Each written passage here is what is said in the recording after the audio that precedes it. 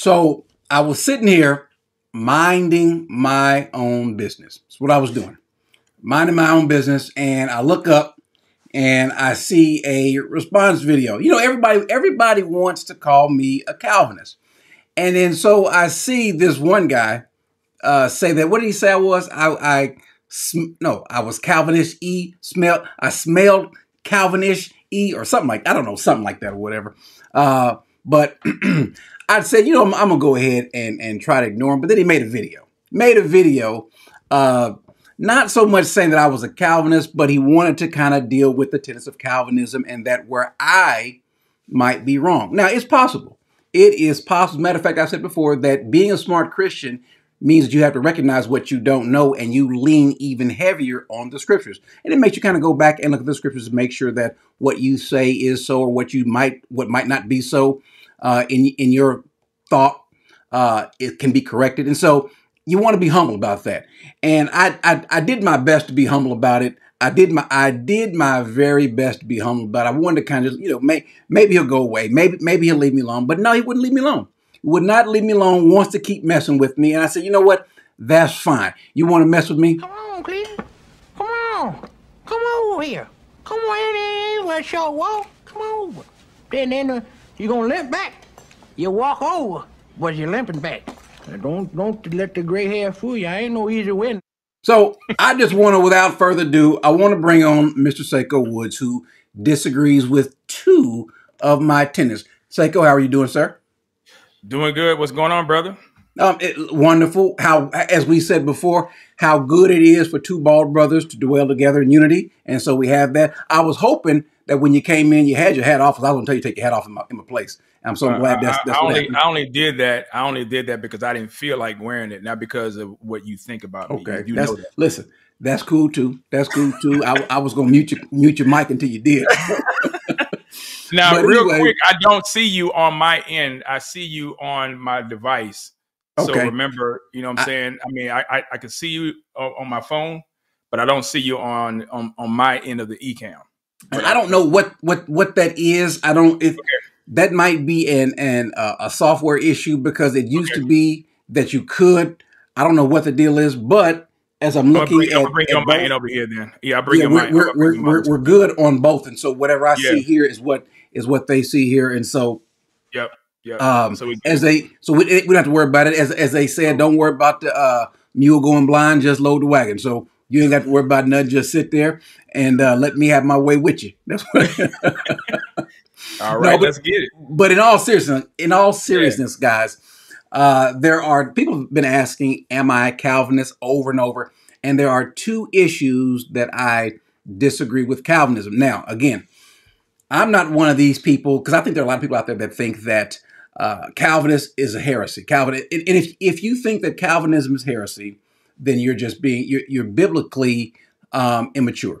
You've got some growing to do because the issue with Calvinism versus those who aren't Calvinists, it's not an issue of how to become saved. That's not the issue. It's the mechanism leading up to it. In other words, who is preempting this? Who's causing it? Is it man's desire? Is it man's wanting to choose? Or does God take the first step? Now, let me say this, because I want to make sure that I'm kind of clear on this. I have stated in the past that I believe that mankind can choose God. Now, notice what I did not say. I did not say that mankind will choose God. I think there's a big difference. I think that in history, and I'll look at some passages too, and of course, Saiko will give me his, that there are passages that demonstrate that mankind can choose, just not consistently. And so I believe that ultimately let me get this straight, guys, everybody that comes to Christ has done so because of a work of God first that starts off man's choice. God chooses, then man chooses. But the issue that I take with this issue of total depravity is how depraved the man is. And so I just want to put that out. I believe that if it's possible that both can be true to some degree, I think I mean to show that. And so I want to go ahead and give the floor over to Saiko, but he's got some points to make in terms of where I'm wrong. And of course, the way we're going to do this, guys, we'll be going back and forth. This is not a formal debate. We're not upset each other. Although Seiko's probably the only person out there in the YouTube sphere that I have no problem with hurling insults at. And so he's the only one. So see, I have to deal with this first. Let me just deal with this so that Seiko won't have to deal with this. Jesus Christ is Lord 911. Wicked how? And I want you all to be clear. I want you to understand something. And you say so because simply you say so because either it's a heart issue or head issue with you, but it's not a biblical issue. Meaning that Calvinists believe that you must place your faith in Christ. You believe, if you're a Christian, that you must place your faith in Christ. No difference. The issue is, does God work in them ahead of time and cause them to do so or not? Both believe that you must make a profession of faith in Christ. You believe the same thing. So how is that wicked? Stop being babes or immature when it comes to this thing. Now, we're not going to ban you, but if you're going to go throughout this live stream saying those things, they will ban you. Oh, by the way, moderators, there's another group of people that you have to ban also. Well, two groups, I'm sorry. Obviously, the Hebrew Israelite ban is always in play. But secondly, in our discussion between myself and Mr. Woods, depending upon who's right and who's wrong, if you moderators, if you find someone disagreeing with me and agreeing with Seiko, please ban them for good. All right, so basically, in the words of Michael Jackson on The Wiz, you can't win, right? You can't. You like the Cowboys fans. You can't win. You can't win. Okay. You can't win. All right. Anyway. The deck is stacked. The deck is stacked. The deck is stacked. So anyway, go ahead, Seiko. I'm sorry. Yeah, but so I'm glad you said that. I'm glad you laid out all of the the housekeeping rules and a few disclaimers. I'm pretty sure there are going to be people that are going to watch this stream, if not watching it now, if not watching it later, that's going to probably believe or think that this is bad blood. There's no bad blood. We just have a disagreement on 2 of the 5. And I believe that this is something that is important. I believe it is a good thing for us to have this discussion because I think it would accomplish 2 things. Number one, it would accomplish that people can disagree, but we can have a public discussion, public dialogue, and not walk away with it being any hard feelings or any type of animosity. Number 2, it also shows us that we desire to hold to what the Word of God teaches and believes, and I believe that sets a precedent and an example for us to follow. So I know a lot of people have been waiting for this to go down. I've been waiting for it. I was waiting for you to come on out of your hiding spot, sir. Come on, Cleveland. Come on. Come over here. Come on in. Let's show walk. Come over. Then you're going to limp back. You walk over, but you're limping back. Don't let the gray hair fool you. I ain't no either. I know you had to get your little furniture and your little background set up and everything. I told Corey that it looks like he's sweating like he in court, but he said that's not it. He said it's the lighting. Okay, no problem. It is what it is. It's the Holy Ghost.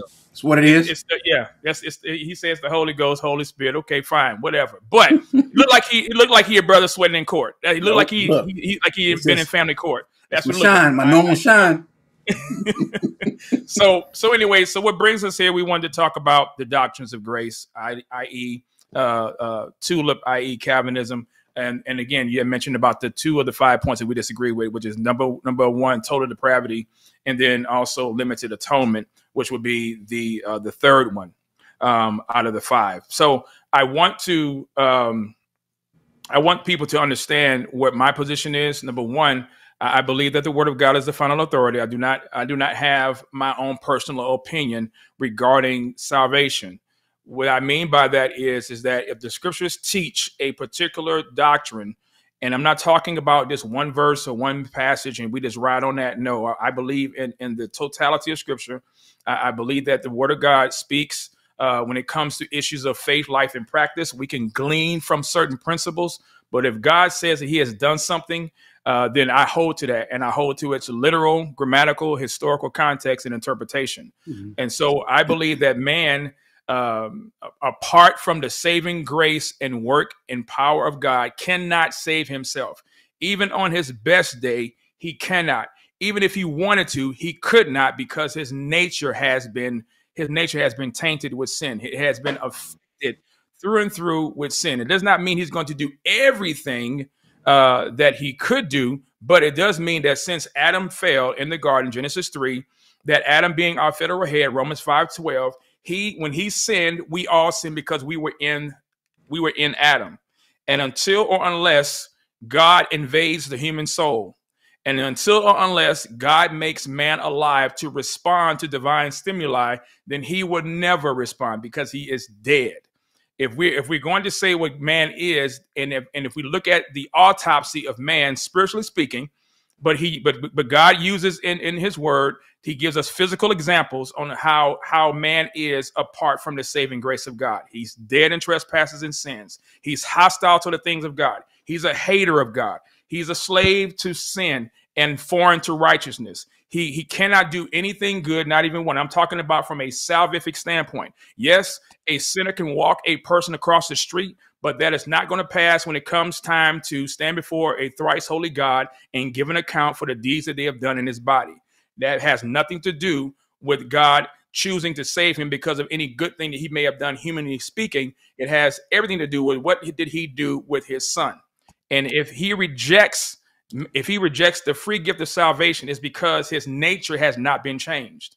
And if his nature has not been changed, then his will has not been changed, because the will is in concert with what man's nature is. And man's nature is corrupt. Man's nature is foreign to the things of God. And until again, or unless God saves that soul, man will only do what's in his nature, and that is sin. Okay. And so now, and most of what you said, I agree with. I don't think that there's a person on the planet that can attribute their salvation to themselves. The issue is, and maybe it has to do a lot with the word dead, when we say dead in our trespasses and sin and so forth, because I've got a question. I'm going to let you go to a couple of your scriptures, but I've got a question that I've got to ask, and I'm yet to get someone to answer this. Sure. But I'll hold off on that particular question, because you may answer it in your scriptures. Okay. So we can go to Genesis 1:27. We know that the Bible says that God made man in his own image. In the image of God, he created him, male and female. He created man in his own image and in his own likeness. So man was created perfect. There was no sin in man. And it shows us also that even in a perfect environment, like in Eden, man will never be as perfect as God. Mm-hmm. That's for me. I believe that is a key component and a reality that we must grapple and face. That even though God created man perfect without sin and placed him in a perfect environment, man, which is Adam, chose to rebel. Man chose to violate God's clear law, which God told Adam regarding the tree of knowledge of good and evil, not to eat of that tree.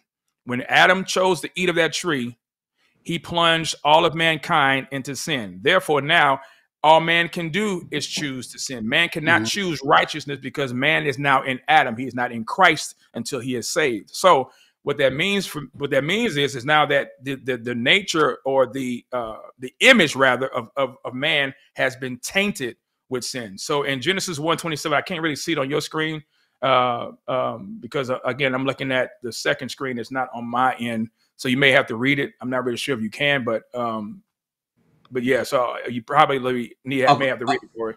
1:27. So God created man in his own image. In the image of God, he created him, male and female. He created them. Yeah. Okay. Then they go to chapter 5, verse 1. I'm gonna look at my other device as I read along with you on that one as well. Okay. Genesis chapter 5, verse 1. That's how far?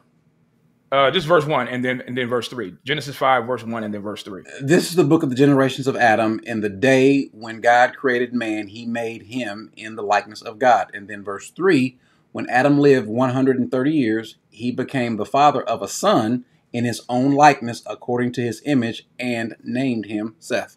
So the difference that you see, there's a change in not in the sense that man has stopped being made in the image of God, but after sin, when man had sinned, or Adam had sinned, now those that comes from his progeny are made in his image and his likeness. Yes, we still have the Imago Dei, but the Imago Dei has been tainted with sin. And so now sinners beget sinners. So we see the first murder that happened in Genesis chapter 4. We see that. Cain killed Abel. We see all these sins now come out of what Adam did by choosing to rebel in the garden. And notably, also, it wasn't until Adam sinned that sin came. When Eve chose to eat of the fruit, nothing happened. It was only until when Adam sinned that their eyes were open and they realized that they were naked, and then they hid themselves. So when we talk about the depravity of man, we're not talking about that man is utterly depraved, but it means that in the totality of his being, that everything, his mind, his will, his emotions, all of that has been affected and infected by sin.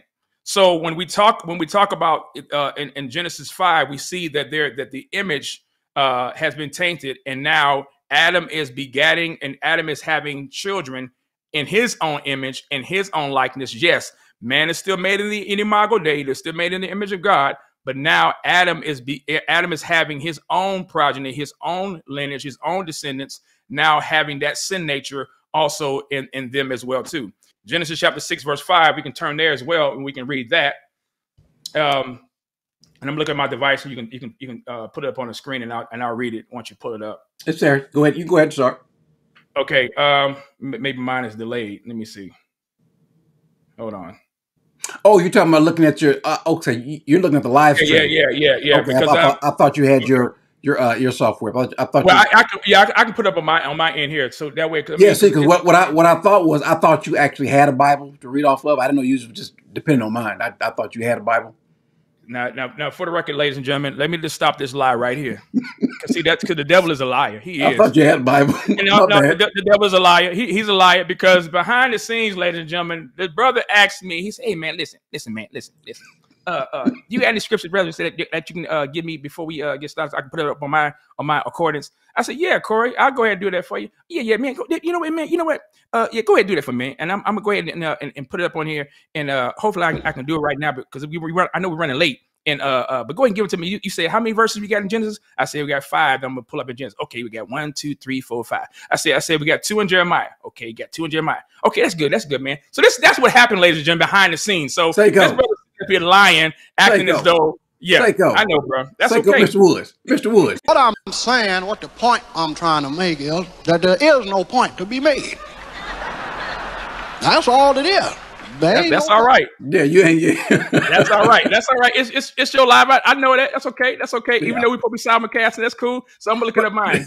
No, but listen. No, if you got your, I'm just playing. But if you got your, we're good. I got it. So go ahead and read yours, and I'll make sure that the audience can see it. So Genesis chapter 6, verse 5. I'm reading from the NAS. It says, "Then the Lord saw that the wickedness of man was great on the earth, and that every intent of the thoughts of his heart was only evil continually." Look at the progression of sin and how God himself says that every intent of the thoughts of man's heart was only evil.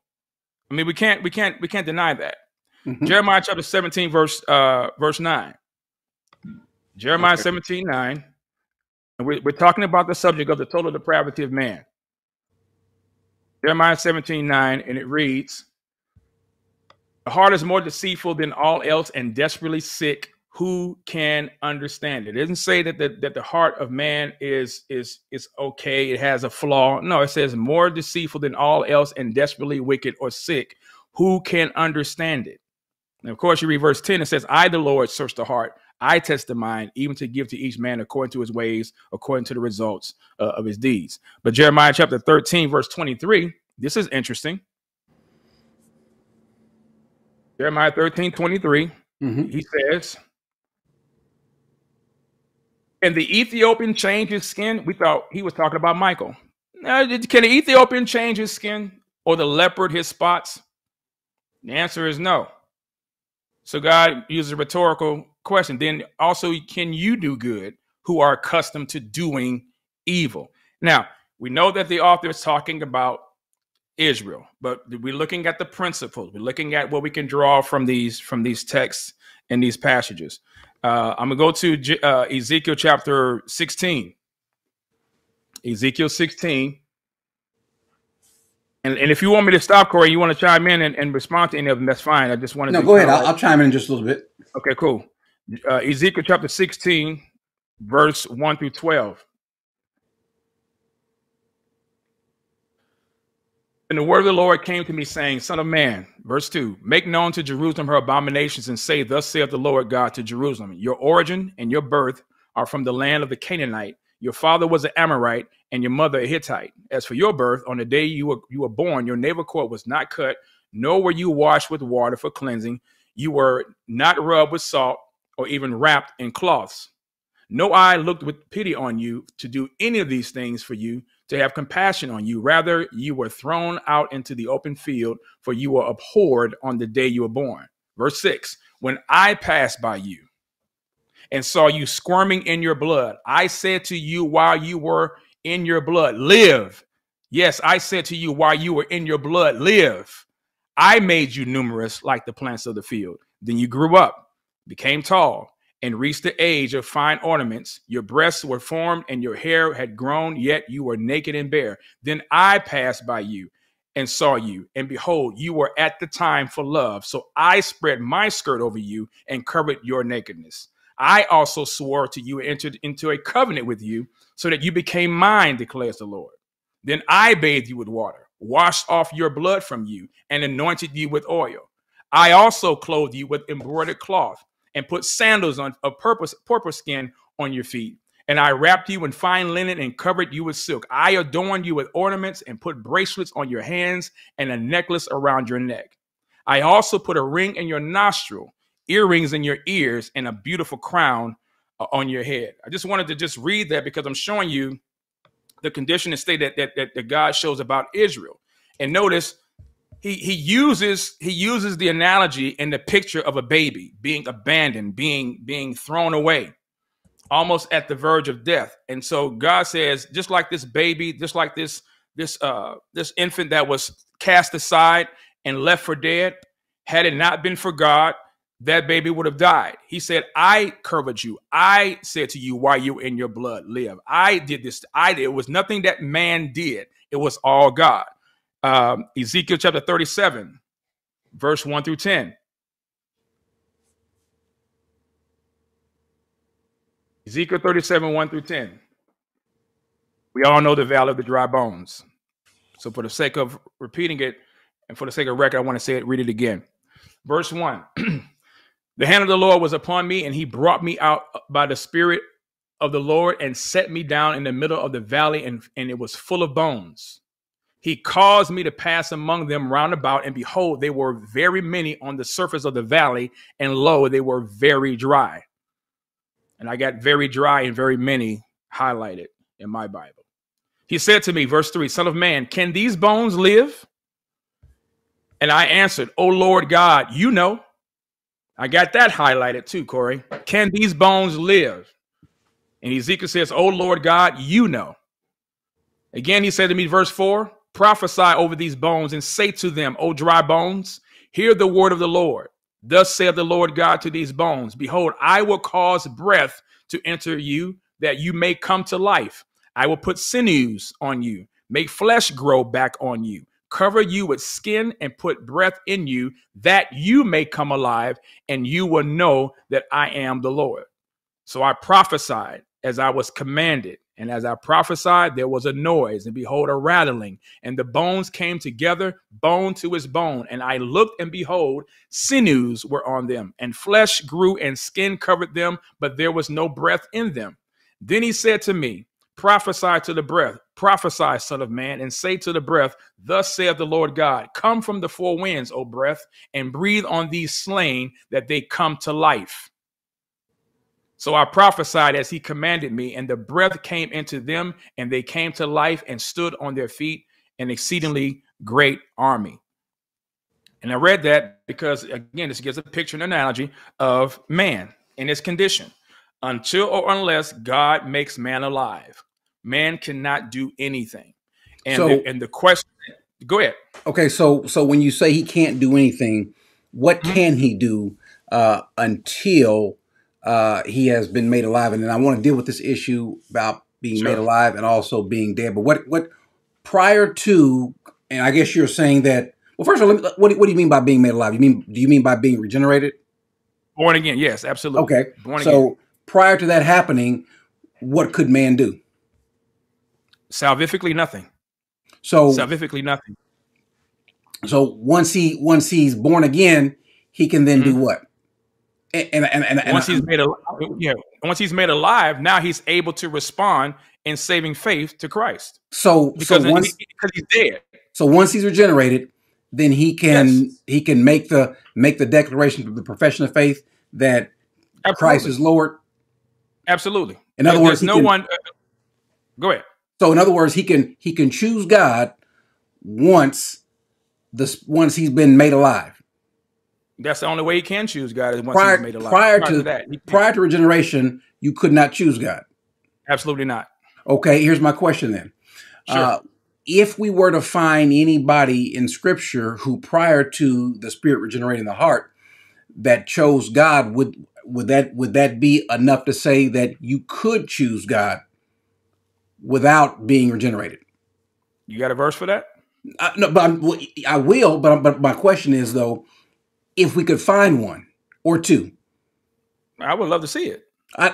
We'll get there. But my question is, if there is, it might be a big if. It might be a big if. But if there's a passage that shows someone did or could, or maybe multiple someones could choose God before regeneration, would that change? Maybe not regeneration, but would that change maybe the view? I think we need to define what we mean by regeneration, because maybe we have a different understanding of what regeneration means. Because regeneration means to be born again, to be born from above. That's exactly what I believe also. Now, remember, and I think this is a good time for people to hear kind of what I believe, that mankind is depraved, but not so much to the point to where he cannot choose. He's depraved to the point to where he will not choose. And I think there's a difference, meaning that man can choose. As a matter of fact, there are passages we'll look at that man has chosen in the past and made a positive profession of faith. However, the difference is what man could not do is continually choose. Man could not have a life, have a heart to where he is going to be choosing or believing forever. Because you would agree with me that when the Bible talks about a person who is a believer, a Christian, the Bible knows of no such Christian who is not in a state of continual believing, right? We agree with that, right? Mm-hmm. And so the issue is we've had people in the Bible who believed for a moment, but not continually believing. That's not genuine saving faith. Huh? It's not genuine saving faith. Okay, that's the parable of the soils. And so, that's my point. My point is a person could make a choice to choose God, but not continually. You're right, because Jesus says that in describing one of the seeds, that it was temporary. They could believe temporarily. And throughout the Old Testament, we see people who chose God and even believed God. Matter of fact, the passage that you read where he's talking about that he has made a covenant with them. Well, let me put up on the screen really briefly, Exodus 19:7. Mm-hmm. This is God telling Moses to go to the people, give them this covenant, ask them if they will agree. What do they do? So Moses, chapter 19, verse 7 says, so Moses came and called the elders of the people and set before them all these words which the Lord had commanded. All the people answered together and said, all that the Lord has spoken, we will do. And Moses brought back the words of the people to the Lord. And my point is, and there are other passages as well where we see people in the Old Testament who did believe. Now, some believed momentarily. There are some who believed even longer. Matter of fact, believed completely. The only problem that we have with those people, such as the Isaiahs of the world, the Jeremiahs of the world, the Abrahams of the world, the Moses of the world, we don't have a passage that says that they themselves were regenerated, that their faith was the product of them being regenerated. Now, the problem with Israel and mankind is that he's wicked, and he's like a sheep. He's going astray from the moment he's born. And so we have this little waywardness about ourselves. And so God decides that he's going to do something. Because if someone were to say that these people were regenerated prior to the Holy Spirit coming, what Jesus is speaking of in John 3, then we've got a question, because the prophecy is saying what God will do in terms of regenerating the heart. So he says that he will. Now we're using the term regeneration, but we know it's what he's speaking of in Jeremiah and in Ezekiel, that he is going to put his spirit in the heart, wash them with water, and put his spirit, which is what we can also call or synonymous with being born again or being born of the Spirit. So he speaks about what he's going to do in Jeremiah and Ezekiel. The problem is, though, in Jeremiah and Ezekiel, it hadn't happened yet. So the question then is, how then did Jeremiah or Ezekiel or any of the Old Testament saints, how did they believe prior to regeneration? Faith. And so that was my question for you. Faith, saving faith in the promises of God to come. Now, let me ask you this question, because you said that is it possible for a person to believe at one time and not believe again? So now that opens up Pandora's box to another question I'm going to ask you. Do you believe that a person can lose their salvation? Nope. That they can? Hold on, let me ask you a question. So, because you're saying no, but you would have to by default, because if a person says that they believe now but they don't believe anymore, then what does that say about the saving power of God? Number one. Number two, what does that say about their profession? Because if it's all based on a profession, that I believe, then Jesus said that you didn't choose me. I chose you, and I chose that you may bear fruit. Bear fruit, more fruit than much fruit. So show me an individual who has been truly regenerated by the power and Spirit of God, and they apostatize. There are none. There are none. Okay, so that's my point. So then we have to. Aren't we talking about two different dispensations? No, but see now because we both dispensationalists now. I'm not dispensationalist. I'm yes, you are. See, that's my point right there. Yes, you are. You do not believe that the church and Israel are synonymous, do you? No, I do not. Okay, so that's dispensationalism right there. Also, fine. You want to call me dispensationalist? Come on, bro. And that's my point. Ladies and gentlemen, that's my point. He don't want to be called the terms, but the terms don't mean anything. It just elucidates a belief or a system. That's it. Here's why. Because just like you've got different types of Baptists, different types of Methodists, you got different types of folks who hold to a dispensationalist view, and so I'm not in any of those camps. Truth be told. Now, let me just say this. A person is saved by the profession of their faith. Absolutely. There's a big issue, though. A believer continues. The Bible knows of no such thing. We won't get into the Greek here, but the Greek is clear. There is no such thing of, and Seiko agrees with me on this. There is no 100%. Such thing as a person who is a believer for one day and then stops believing and then makes it in heaven. There's no such person, whether in the Old or the New Testament. Now, I'll deal with the Old Testament in a second, but I want to make this part clear. In the New Testament, if a person is their heart's regenerated, now the Holy Spirit is in them. The Bible says that they will be caused to walk in him. Oh, by the way, God says that they will never turn away from him, and he will never turn away from us. And so a believing person never stops believing. If a person believes today and then stops believing tomorrow, he never had that saving faith. As a matter of fact, he was never regenerated. Right. And so I think that a person, a Christian will remain. A Christian will abide. A Christian, same word, by the way, a Christian will bear fruit. A Christian will follow continuously. A Christian will keep believing, will never stop believing. I believe that's what the Bible teaches. However, what I'm talking to you about is post-regeneration. Prior to regeneration, we have a problem. We got a problem prior to regeneration because what's working in us and how we know salvation is not what was working in them. In other words, the Holy Spirit, we can't find a passage where the Holy Spirit indwelled man. Now, we've seen the times where the Holy Spirit came upon a man. Well, we find one with Ezekiel. Okay, but we don't. What we don't see is that's not the point I'm making. Yeah, anyone being regenerated.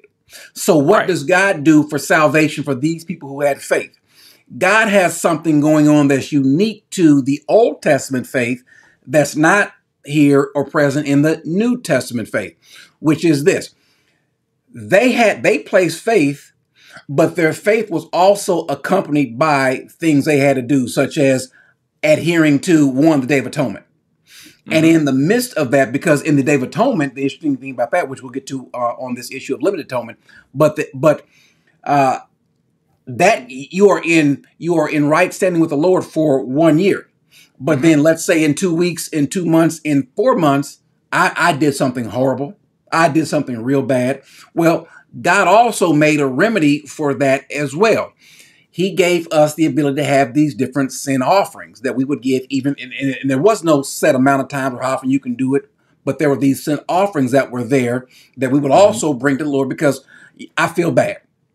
Again, the thing is though, their faith was working in them. Now, if they were regenerated, the problem is we don't have a passage that says they were regenerated. If they could not believe, we don't have a passage that says they could not believe. And so my only issue is, especially with the people who are, sola scriptura, I need a scripture that says that they could not believe when clearly we've got passages that say they did. Exodus 4:31, Exodus 14:31 clearly says they believed. Their belief, though, was temporary. They did not have this regeneration to where they continually believe. Just like today, we don't have to observe any other sacraments or anything like that, any continual sacrifices of sin. We have one to rely on. That's Jesus. They had the Day of Atonement, which was made for them individually as well as the nation of Israel collectively. But then they had their own individual offerings that they could give as well. Now, was his heart regenerated? Was David's heart regenerated? Was Isaiah or Jeremiah or anyone else or any of the Old Testament saints that we don't know their name, were they regenerated? Maybe. Problem is, we don't have a scripture to go with that. But we do. We know that they were the Old Testament saints. So how is an Old Testament how is an Old Testament person, a person that's under the Old Testament or under the law, how are they saved? By faith. By faith. So that's by faith, right? By faith in the atonement. Okay, so they had to believe, right? How were they able to do that? Because in the same book, Moses tells them, this is what you're supposed to do. And they say, yes, we will. And Moses, what did Moses tell them? No, you're not. You're not going to do this. You're not going to follow this. You're saying that you will, but you won't. That's what Moses told them. But aren't there people that did believe? Those who believe depends on what you're talking about by believe. Are you saying that they believed and they persisted and they kept on believing? Well, in other words, I'm saying, are you talking about they believe by mouth? Remember, they profess me with their lips, but their hearts are far from me. Well, so see, now you're over in Corey my territory. Now you're over in my territory. You're kind of making my point though, Corey, because of a person can say that they believe. What is the difference between demon and faith? Demons believe. Matter of fact, demons got better theology than most professing Christians today. The difference between their faith or somebody who believed temporarily and our faith is that ours is a present active participle. Ours is a continual faith. But how do we know that our faith is genuine? How do we know? How do I know that you're saved, Corey? How do I know you're saved? Because ultimately you don't know. But biblically, the Bible says we can know based on fruit. Based on our faith, and then we can tell by that we can look at fruit. Yeah, right. But the fruit is never absolute because again, I agree with that. Okay, I agree with that. But I'm saying that the scriptures teach that we shall know them in the context of false teachers and also in the context of brothers and sisters in Christ by their fruit. Okay, now it does not mean, like you said, it's absolute or it's going to be foolproof, but it does mean that I can tell based on observation and a pattern and course of a person's life that this person is a believer. If not, then we need to throw in gut 1 John 3:4-11 out the text. Well, hold on. Before we get to the New Testament, let me bring a couple passages up. Let me bring a couple Old Testament passages up. Sure. Joshua 24, starting verse 15, he says, if it is disagreeable in your sight to serve the Lord, choose for yourself today whom you will serve, whether the gods which your fathers served, which were beyond the river, or the gods of the Amorites in whose land you are living. But as for me and my house, we will serve the Lord. The people answered and said, far be it from us that we should forsake the Lord to serve other gods. For the Lord is our God, is he who brought us and our fathers up out of the land of Egypt from the house of bondage, and who did these great signs in our sights and preserved us through all the way in which we went in and among all the peoples through whose midst we passed. The Lord drove out from before us, all the peoples, even the Amorites who lived in the land. We also will serve the Lord, for He is God. So they make a proclamation. But then I want to put this passage up. But hold on, Corey. Can we go to verse 19 though in Joshua 24? Okay. What did Joshua tell him? You will not be able to serve the Lord, for He is a holy God. He is a jealous God. He will not forgive your transgression or your sins. If you forsake the Lord and serve foreign gods, then He will turn and do you harm and consume you after He has done good to you. Okay. Then the people said to Joshua, no, but we will serve the Lord. Joshua said to the people, you are witnesses against yourselves that you have chosen for yourselves the Lord to serve Him. And they said, we are witnesses. Then he warns them. So he's making an appeal. He's making a warning, just like we tell people in technically. But wait a second, Saiko. But wait a second. Did he say you can't or you won't? What does the text say? It says they won't. Okay, you making my point, Corey? No, you're making mine. The point is, I'm not saying. Listen. Salvation is, according to the Calvinist doctrine, is that man is so deprived that he cannot. I'm saying he won't. He's dead in sin, but he won't because he's unable to. Again, then how did Joshua? I think here's what I think, Corey. See, and I think this is the whole argument when people want to dunk on quote unquote Calvinists or the doctrines of grace. Y'all want to, and I say y'all, just meaning those who don't hold to all five, which is nominally me. But y'all want to pull the proverbial cart before the horse. What are we going to do with this dead body, Corey? What are we going to do with this dead body? We're going to do with this corpse that has not been made alive yet. It's like y'all want him to do something, but we got to deal with this autopsy first. How are we going to deal with this? Because this corpse is starting to stink, bro. The live that we're on, he's stinking. And so we got to deal with this corpse. We got to deal with this spiritual condition that has not been remedied yet. So what do we do with man's spiritual condition first? Is man dead, or is he a little dead? Is he knocked out? Is he comatose, or is he flatlined? Which one? Well, apparently, and matter of fact, I'll deal with that right now. But one of the passages that speaks to whether a person can believe, and we know they weren't regenerated, but they did believe, the people of Nineveh. Jonah goes, and what does the Bible say? The Bible uses the word believe. They believed. Now, what sort of belief? It doesn't tell us. And so if someone says that a person can't believe or a person won't believe, all we can go off of, according to the scriptures, because what I think what's happening is we're reading more into it than is there. It does not say that they cannot. It says they will not. But in Nineveh, they did believe. Now, we make the statement that someone is dead, such as in Ephesians, is Ephesians 2? Yeah, Ephesians 2. Yes, sir. That they were dead in their but does dead mean an inability to respond, or does it, or I would say that it's someone who is separate? Why? Come on, well, Corey. Okay, so if we are, just go to Ephesians then, because right now, you know what I got, bro? I got my mask on because this dead body you got, right? We gotta do this dead body, bro. I'm gonna keep my mask on until we get rid of this dead body. This dead body right now is stinking. So we gotta deal with the spiritual condition of man. Okay, we gotta deal with this what the Bible calls. What man. does dead mean? Is that first of all we know it's not a literal dead. Look it up. Look it up. And let's go to the Greek and look it up. Because he says it clearly. I don't have to look it up because we know the word means necros. It means dead. But we know what that. Hold on. But let's look at the context. Okay. Because the context determines the interpretation, right? It says dead in your trespasses and sin, not dead in your ability. But Corey, if man is dead in his trespasses and sins, and if God tells, or Jesus tells, who is God, tells us that you did not choose me, but I chose you. Then in John 6, he says, no man can come to the Father. Okay. No man can come after, no man. So wait a second. Let's back up though. Draws him. Let's back up for a second. If I say a person is dead, let's deal with this word first. Dead.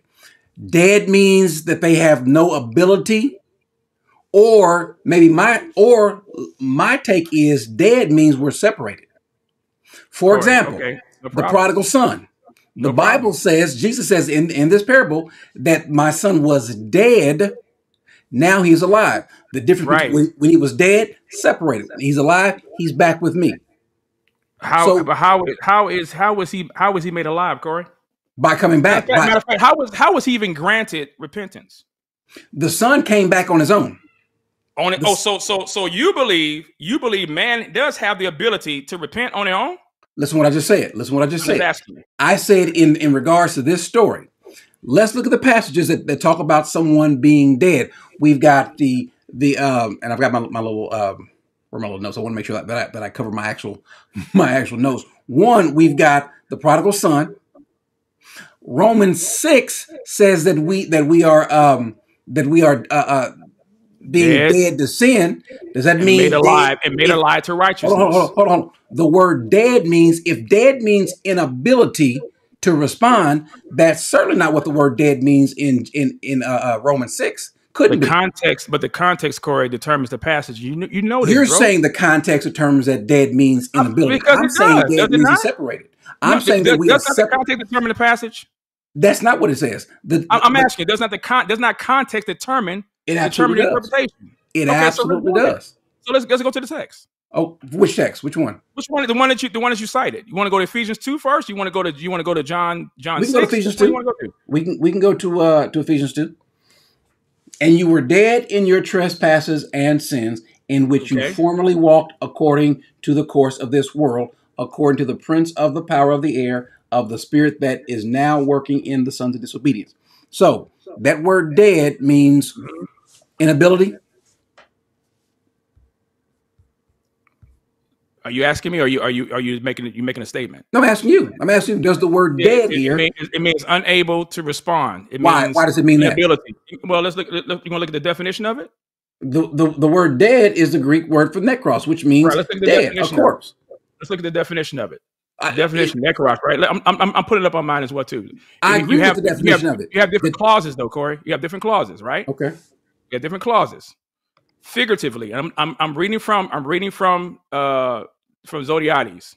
Figuratively, those dead to Christ and his gospel, meaning spiritually dead. Also, metaphorically, in opposition to the life of the gospel, example of persons dead to Christ and his gospel and thus exposed to punishment, spiritually dead. Oh, and guess what it has in here as a reference? Ephesians chapter 2. Okay, but you missed the point. You haven't answered the question though. I didn't answer the question. This clearly is a metaphor, right? Of course it is. In opposition to the gospel. So here's the point though. Wait a second, Psycho. Dead, but even in your discussion, even in what you just read, it does not say that person is unable. So Corey, then you're giving man more credit than what God does. No, you're giving the word dead more credit than you're adding more to the word dead. So are you okay? To make sure I understand what you're saying, are you saying that there are some people who choose to be saved and some who don't? Again, just yes or no. Do you believe that there are some people? I'll say it again. I'll say it again. Saved and those who don't. I'll say it again. Sure. There are a bunch of people who have who have placed their faith momentarily in Christ, but it was not the same as what the Bible describes. Then it wasn't genuine faith, then, bro. It's not genuine faith. Psycho. I didn't say that. 1 John chapter 2, verse 19. Hold on. Wait a second. Maybe you're misunderstanding my point. I never said that people who choose momentarily are saved. That's not what I said. I never called that genuine faith. I never said that. That's what I'm talking about, Corey. I'm talking about saving faith. I'm talking about if a person is born again, they won't fall away. They won't turn away. Wait a second. To be in a state of continual believing, that requires, according to John 3, according to Jesus, that requires a person's heart to be regenerated. I agree with that. That's not my point. Again, ultimately, everybody that is saved, everybody who is saved as a result of the work of the Spirit in them. That does not mean that a person could not make a profession of faith, but it not be genuine.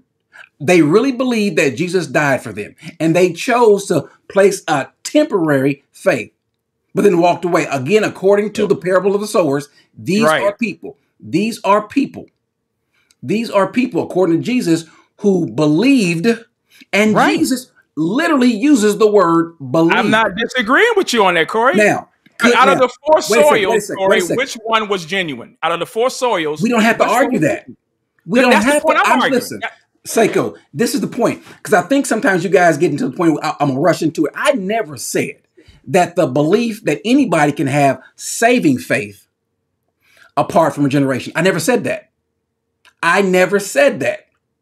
I said that anybody can believe, but only those with saving faith. That's a part of regeneration.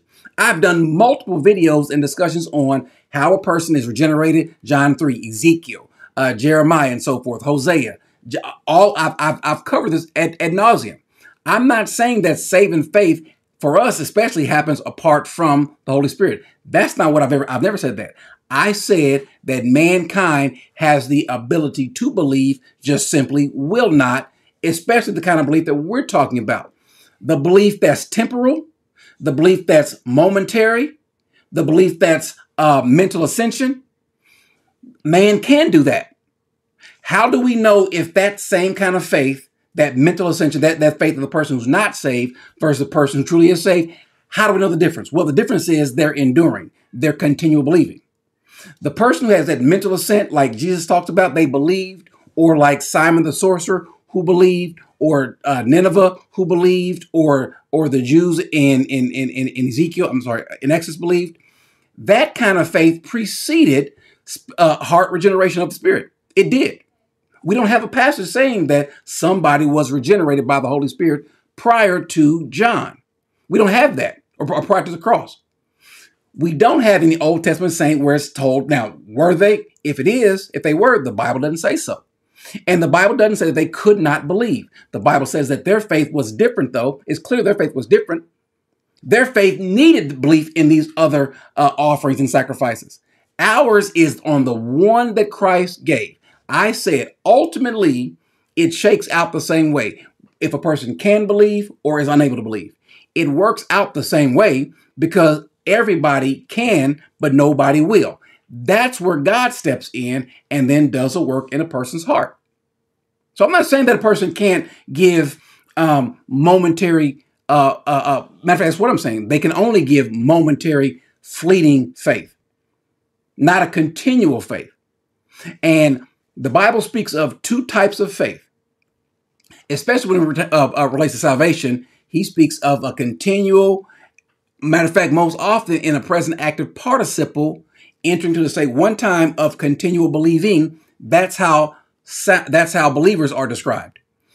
But able to believe for the moment, mankind has always been able to believe for the moment, but then his true colors end up showing up. And so because of that, what does God do? That's where God says that he is now going to give us his Spirit and cause us to walk, cause us to remain, cause us to bear fruit, cause us to keep following. And so ultimately, you and I and whoever else is saved, we're saved because of the fact that our heart was regenerated. That part we don't have to discuss. We don't have to worry about it. I agree with that. I'm saying, has there ever been a person in the history of the world that believed God? Yes, because the Bible literally says there are people that believe. Nineveh did, without their hearts being regenerated. Now, I don't know if any of the Ninevites actually are in heaven now. I have no idea. I don't know if they believed and then they went back. I have no idea. So if you're going to say that a person in the Bible in the Old Testament could not believe, and I show people that did believe, then where's the argument? There is none. Right? Wrong. All right. I'm gonna respond to your point, because there are a lot of implications that you're making. Okay. I asked you at the beginning of our talk, do you believe that a person can profess salvation, believe, quote unquote, right, and decide to no longer believe and fall away? They lose their salvation. You said emphatically no. Mm-hmm. Okay. If that being the case, I said that opens up Pandora's box to a lot of other implications, which is why a lot of people attack the once saved, always saved camp, which is what I belong to and I hold to. I believe that once a person has been genuinely saved by the power and grace and Spirit of God, they will not fall away. They will not apostatize. They will not take the mark of the beast and all that kind of stuff. They won't, because God has sealed them. I do also believe that there are people who profess but don't possess. We have that in Scripture as well. We have Matthew chapter 7, verse 21 to 23. Many will say to me on that day, Lord, Lord. We know the text. Did we not do all these works in your name? I mean, you had Judas. The disciples didn't know that Judas was of the devil. He casted out devils and did everything else that the other 11 did, but he was of the devil. So it's not about what a person says; it's about what they show, because that is the determinative factor that we know a person has been born of God. Now, it is not the foolproof because we don't know the individual's heart. God does, but based on your profession and pattern of life, that is how I can discern whether a person is born from above. Now, you have people who claim to be saved, but their conduct betrays that claim. So if you're telling me that a person can be regenerated, and I want to make sure I'm making your claim that you're saying, Corey. Are you saying that a person can be regenerated, born from above by the power and spirit of God, and still turn away? No, that's what you know what? Corey, I'm asking you a question. I'm on my way down there. I'm asking you a question because it's like you using circular reasoning. Okay. Because if you're telling me, if we both agree that salvation is of God, right, by grace through faith alone, I'm telling you that if man is dead in his trespasses and sins, and then you want to get in this semantical game and saying, well, what does dead mean? And the context makes it clear. I got to deal with what dead means. God says you and I, Ephesians 1. What does Ephesians 1 tell us? He chose us. Okay, Seiko, okay. All right. Everybody. And he didn't do it based on our behavior. He didn't do it based on whether or not he's going to. You're right. We don't have the ability to stay consistent. That's our issue. We don't have the ability to believe apart from him, Corey. Okay, well, if that's the question, if that's the case, Seiko, how did they believe apart from him in the Old Testament? That's what we disagreed. By faith. By faith. So were the Ninevites, were the hearts of the Ninevites regenerated? Not all of them, Corey, just like all of Israel wasn't saved. No. But the ones who believed, were the Ninevites who did believe? What did the text say? They believed.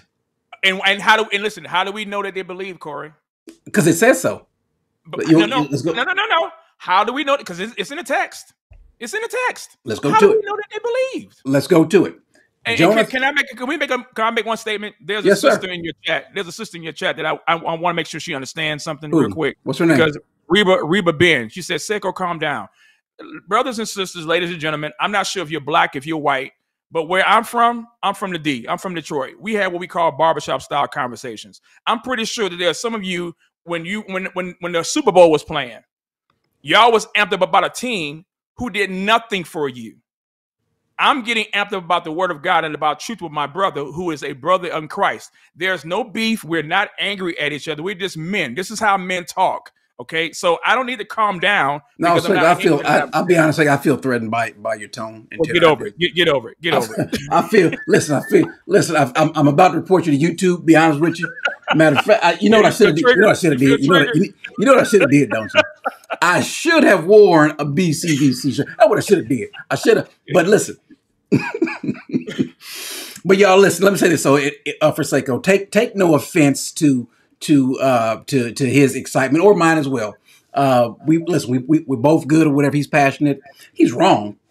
He's wrong. But no, I'm kidding. But listen, I believe, because I think, and maybe I could do a better job of explaining. I believe that we are regenerated. He chose us, and so we choose him. He loves it. He loves us first, and so that we love him. Right. We have something that's in us, because the issue that was wrong with the saints in the Old Testament wasn't that, I don't think, as far as I can tell, that they could not believe. The issue was they could not stay consistent, and they would go to sinning, and they would go to foreign gods. And what God kept doing was coming back to them, and God would even have a remedy. God's remedy for the fact that they would not stay consistent was to give them his spirit. That's why he says, I will wash their hearts, sprinkle clean water in their hearts, and put my spirit in them, and then cause them to obey my commandments. And Jeremiah says that they will never depart from me and I will never depart from them. And so the issue is not, I don't think that a man could not believe, because again, Jonah tells us that Nineveh believed. I don't think that, now maybe the Ninevites were regenerated. Problem is, we don't have a passage that says the Ninevites were regenerated. I could listen. I'm open to being wrong on that. I need a passage. I think you mentioned about dispensations, right? Mm-hmm. Okay, so I don't want us to conflate that.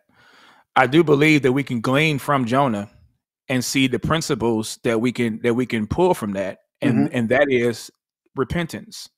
Even though we may not see other theological tenets, but we do see this, and this is in Jonah chapter 3. So I'm looking at Jonah chapter 3, verse. I started verse. Go to verse 1 of Jonah chapter. Let's go to verse 5, because that's the point that I want to get. We go to one. Because I always want to give people the context, but that's fine. Verse 5. Then the people of Nineveh believed in God, and they called a fast and put on sackcloth from the greatest to the least of them. Can we deal with that word believe? I'm not disagreeing with you, bro. I'm saying, but we know that they believed in God? Look at what they did as a result. They called a fast, put on sackcloth from the greatest to the least of them. But would they be the first people? Have there ever been any Jews that believe, called for a fast, put on sackcloth and ashes, and then left? Sure. That's the history of Israel. Correct. What? Don't put your hair out. Don't put your hair out. When I try to help you, then you just go right back and you just kick the legs from up under your own chair. I'm trying to show you that I agree that they believed, and I do also believe that there were genuine believers in the Old Testament in Nineveh. Question, sir. I got a question, sir. Sure. Were these Ninevites dead in their trespasses and sin? Every man. How'd they believe? God gave them the gift to believe. What? Apart from listen to me, Corey. Apart from God. Sola Scriptura. The Bible says. I ain't saying it. The Bible says. No. I get post Christ. I get that. I ain't talking about no post Christ. I'm talking about pre and post. Post Toastis, post Christ, post Christmas, all of that. Listen, can you stop spitting on your microphone? I'm good, bro. I'm good at it. Where's Sharon? Where's your wife at? Where's your wife at? Come get this man. Okay. So look at what the text says. Verse 7. Okay. Verse 7. What verse 6? Then when the word reached the king of Nineveh, he rose from his throne, laid aside his robe from him, covered himself in sackcloth, and sat on the ashes. He issued a proclamation and said in Nineveh, by the decree of the king and his nobles, do not let man, beast, herd, or flock taste a thing. Do not let them eat or drink water, but both man and beast must be covered with sackcloth, and let men call on God earnestly, that each may, here it is, repentance, even though it ain't said it, may turn from his wicked way and from the violence which is in his hands. Who knows, he says. God may turn and relent and withdraw his burning anger so that we will not perish. When God saw their deeds, that they turned from their wicked way, then God relented concerning the calamity which he had declared he would bring upon them, and he did not do it. Corey, that's repentance, yo. My question, okay. God granted them repentance, Corey. I know you want to believe it. So my question is, were these people's heart regenerated? Were they dead in their sins? Corey, I just said to you, sir, I'm not backing down from what I said. You ain't got to back down, because if you're going to say, I just told you. Yes, I just told you. Under the old covenant, their deeds were wrought with repentance. They heard. You see conviction of sin right here in the text. You see repentance. I agree. In the text, even though it's not especially stated. I agree with everything we're about to say. Right. So even were they dead? Yes, they were, but they were now saved. Who made them alive? Who did, bro? God did. God did. God did. Okay, fine. Who regenerated their hearts? Were they regenerated? God. Was Abraham regenerated? I don't know. That's the point. That's my point. That is my point. I don't care about doing all that. I don't care about, listen, Sharon, come get them.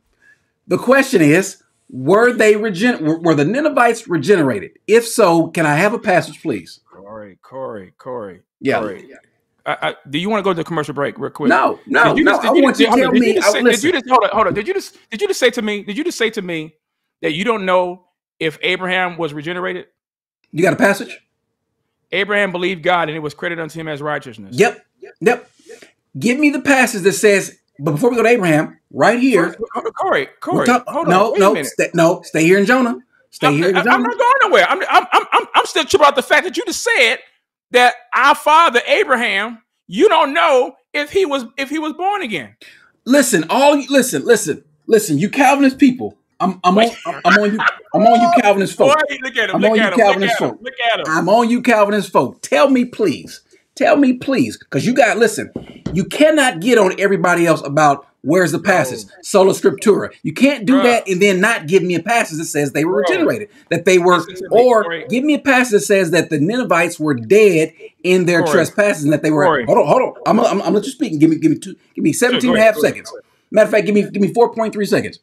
Give me the passage that says that they were dead in their trespasses and sin, meaning that they were unable to respond. Give me the passage that says that they were regenerated in order to do so. That's all. Or you assuming? You assuming that? Okay, so I'm gonna answer your question. Okay. The word regenerated is not in the Old Testament. It's not. But we find principles, just like we don't see the word Trinity, but we would believe and agree that the doctrine is true. Would you at least concede with that point, Corey? Yes, I would. Okay, so thank God you agree with me on that part. Maybe we can get another point you agree on. Okay, so if Abraham, David, the patriarchs, they believed God, they believed what God said, it was credited unto them as righteousness. Abraham is the father of the faith.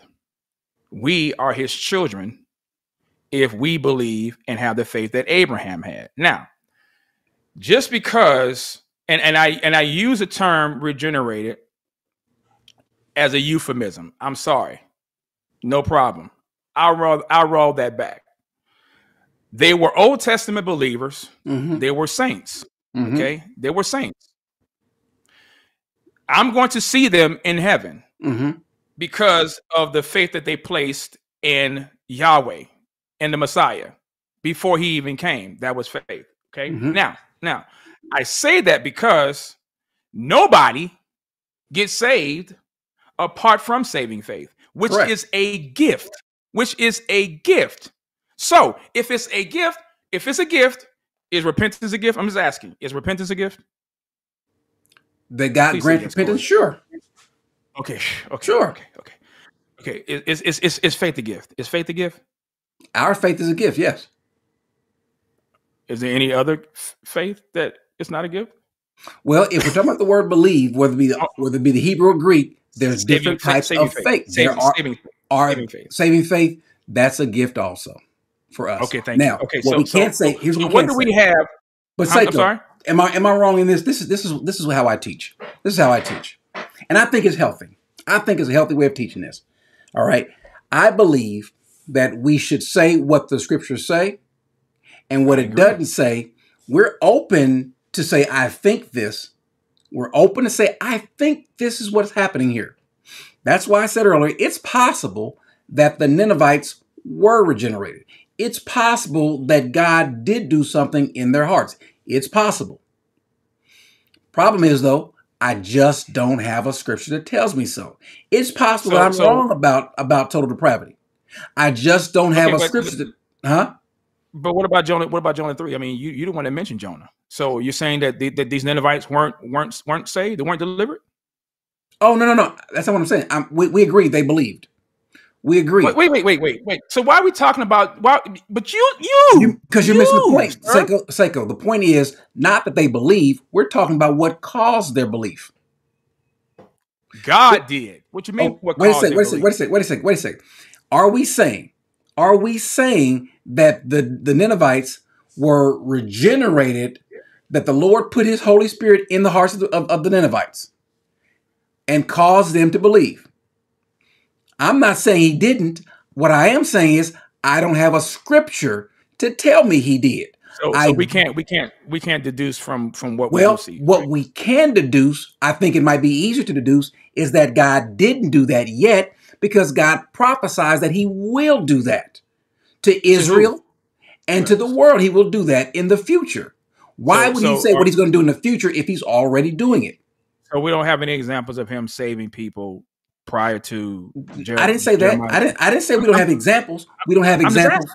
But Seiko, I'm asking. Do we have a scriptural example of someone being regenerated prior to faith in the Old Testament? We're talking about a different dispensation now with us. That's my point. That's why I said I don't know why we were going to this dispensation part on this issue here, because it's really going to be a moot point, because we're going to be kind of like making semantic arguments. Because I believe this, that the Old Testament saints were saved by faith. Okay, they were saved by faith because God did that. Okay, let me say this.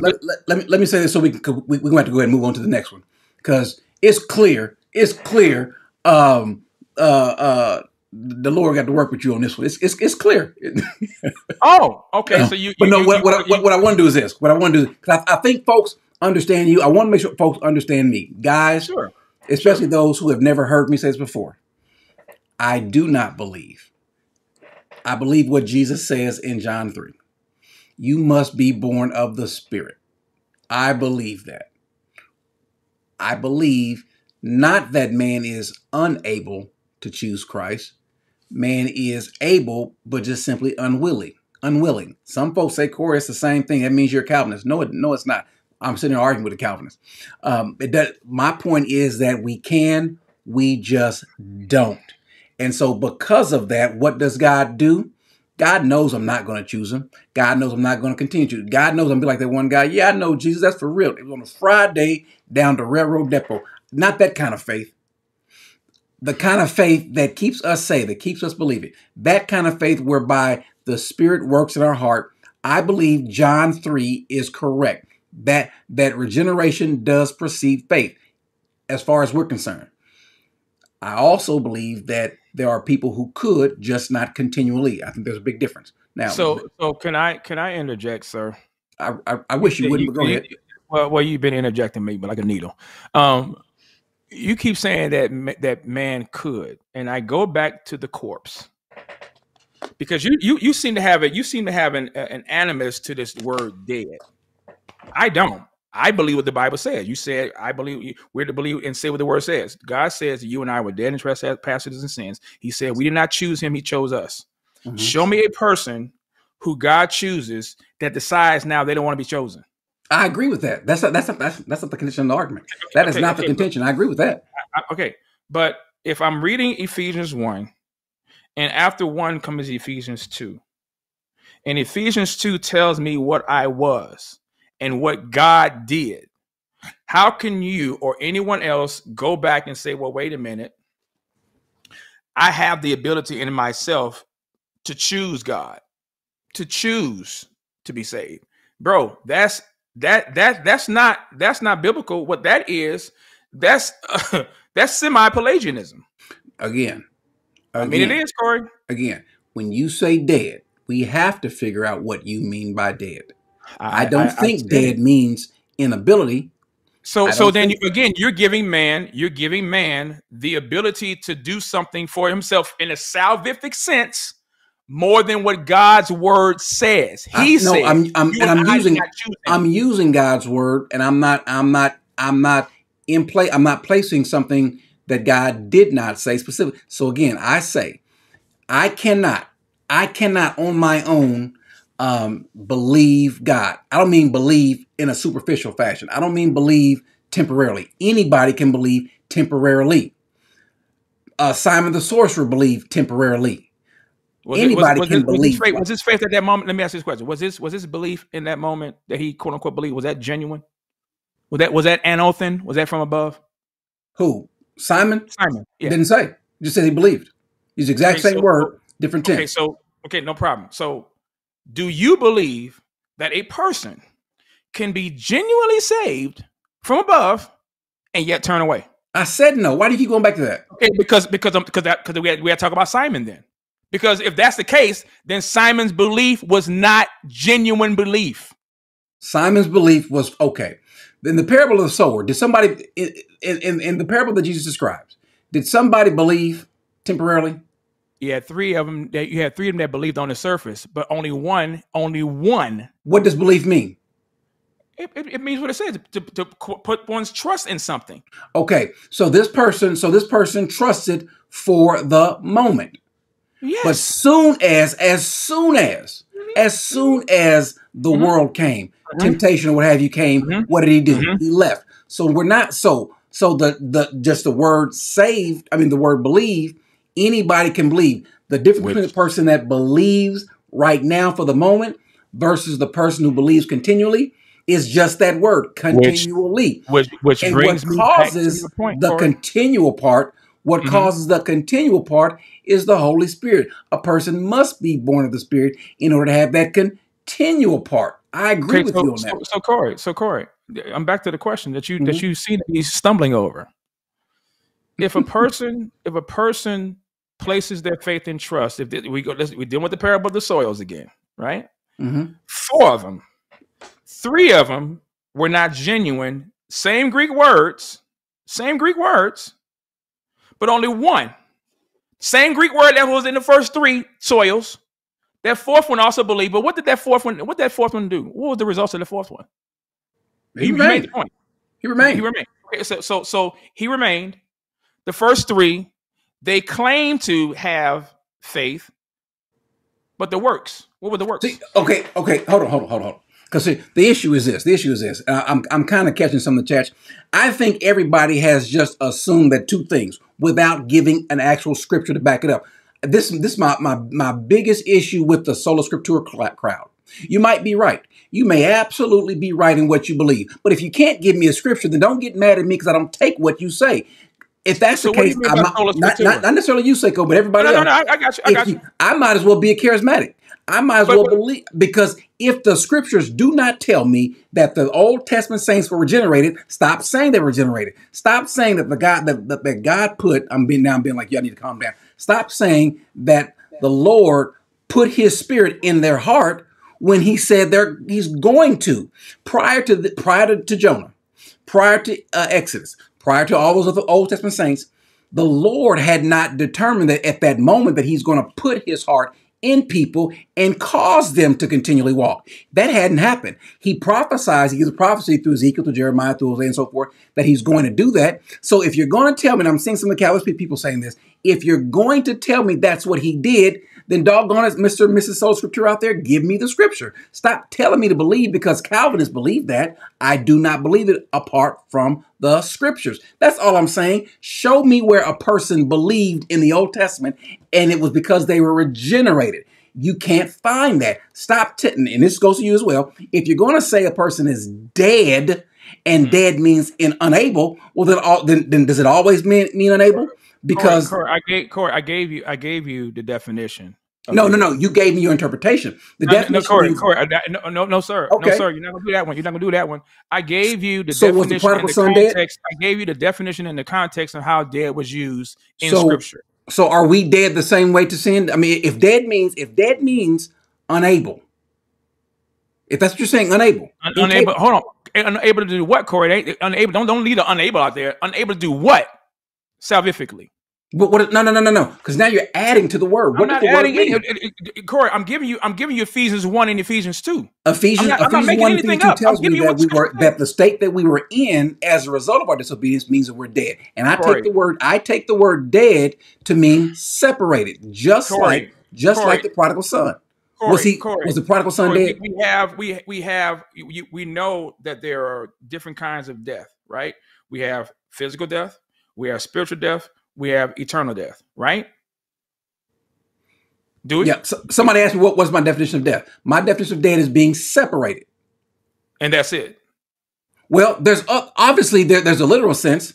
We clearly are. Do you agree with the 3 senses that I gave you? Do you agree with the 3 senses, that the physical, the spiritual, and the eternal? And say it again. Do you agree with the physical death, spiritual death, and eternal death. I do not, and I believe that the spiritual and the eternal are kind of like together. Yeah, but the eternal is where a person goes to hell, lake of fire, right? Yes. Okay. So if the case that I'm making with you is if Ephesians 1 tells us what God did for us, and Ephesians 2 tells us how we were before God saved us, the state that we were in, okay. not the ability. Not the ability. Corey, listen. So can we go to Ephesians 2 then? We did. I'm sorry? We can go back to it if you want. Please, let's go back into it again. But now you're going to give me the definition that's not there, though. You're going to tell me what dead means. Corey, I'm not giving you anything but what the scripture says. You says that we were dead in our trespasses. I'm saying that we were the dead means I'm going to take it. Wait, hold on. Corey. Could not dead and separated, depending on the context, mean the same thing depending on context? Yeah, we were separated. We were dead. Okay, so, in that regard. So hold on. Okay, let me ask this question. Then. I'm gonna follow your logic. Mm-hmm. We were separated from God, right? Mm-hmm. Who did that? We did. Our sin did that. Oh, our sin did that. Our sin did that. Adam's sin did that. So okay. So no problem. Both. So we're separated, right? We're separated, right? Mm-hmm. Would you like the word estranged? How about that? You like the word estranged? If you want to use that word, I didn't know where you're going with it. Good. Okay. Good. Okay. So how do we become like Peaches and Herb and become reunited? How do we become reunited then? How does man become unseparated from God? Who does that? That's obviously God. That's obviously a work of the. So that's God. That's God to unseparate us, to reunite us. What? Okay, say. But I'm just asking. So you like the word separate, but you don't like the word dead. Saiko. I said our, positionally speaking, us. Mm-hmm. We were dead. Mm-hmm. God made us alive. Now I believe being made alive is what happens when we make this faith. And I do believe that every single person who's been regenerated will make this profession of faith. I believe that. I believe that's what it means to be made alive. As a matter of fact, John 5. Continue. Huh? Continue. John, matter of fact, let me put this on the screen too. John, let me copy this and paste it. I want this on the screen as well. I should have brought my Hennessy. You should have brought something. I knew I should have went to specs. All right, listen. And you were unwilling to come to me so that you may have life. So I believe that when we come to him, which will happen if we are regenerated. And so when we come to him, we will be made alive. That all is a gift. Mm-hmm. I do not, and so I naturally take the reverse, that dead is being separated, which also we see being spoken of with the prodigal son, who he says, my son, it was dead, now he's alive. He was separated, now he's with me. I do agree with that portion of it. I do agree with that. Are you with me? So that's how I take dead and alive to be. Mm-hmm. Now, that's what happens as a result of the Spirit. The Holy Spirit will regenerate us and cause us to make this profession of faith, and we will become alive. We're not talking about the New Testament saints. We're talking about the people in the Old Testament who did not have, at least according to Scripture, that we can find, we don't have anyone being regenerated by the Spirit. Is there a such passage in the, and I would love to see somebody in chat, is there a such passage in the Old Testament that tells me that we were, or anyone, not we, but they were regenerated? Is there a such passage in the Old Testament where anyone who believed, they believed as a result of being regenerated first? We don't have that. That's my only issue. You might be right. You might, but you cannot go to speaking. Thank you. All right. Can you tell me why we stuck on the old when we're not even Old Testament saints? We're New Testament saints. I mean, I'm just asking. The reason why we're stuck on the old, because I gave my definition of why my statement why I don't believe in total depravity. The Calvinist view is that mankind is unable. I believe that mankind is unable to continuously, that we can, at least fleeting for the moment, make a profession of faith, but it won't last. There's nothing in us to make it last. Is that profession genuine? I won't even get it. I don't know. No. All I can say is this. Listen, all I can say is this, though. All I ever say. Because the reason I'm having this conversation is because you made a video about me. I did So because the video was trashing Calvinists, and it was a misrepresentation. And that's, I wasn't trashing Calvinists. Well, kind of you kind of did. You kind of was dunking on it. And then you had what do you mean? And then you had the neophyte, the 7-month-old, just making statements that he didn't know what he was talking about. And I really wanted them.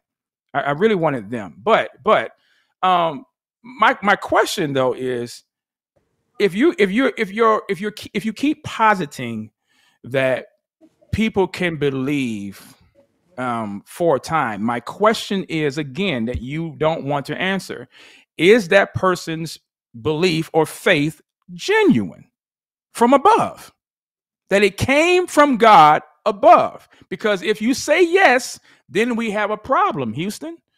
We have a problem now with the eternal security of the belief. Let me ask you a question. Now we're saying that the man has the ability to. We're going to have to go to the other section. We're going to have to go to the other section. But yeah, because I told y'all, and I guess why is Brother Nail Mark saying that I'm private? That's okay, because there was somebody else that was saying if Corey goes to the Greek, it's over. I'm not afraid of no Greek. I have no problem. I'm not.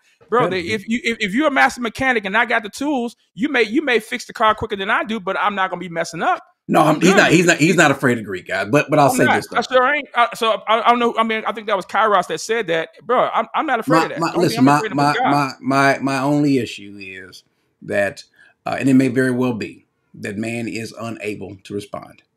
I don't have a defense, because let me say this, guys. This has nothing to do with this that we're talking about, but this has everything to do with everything that we're talking about in terms of the Bible.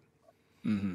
I think it's a good example to find a scripture and to hold to that, let that scripture be what guides.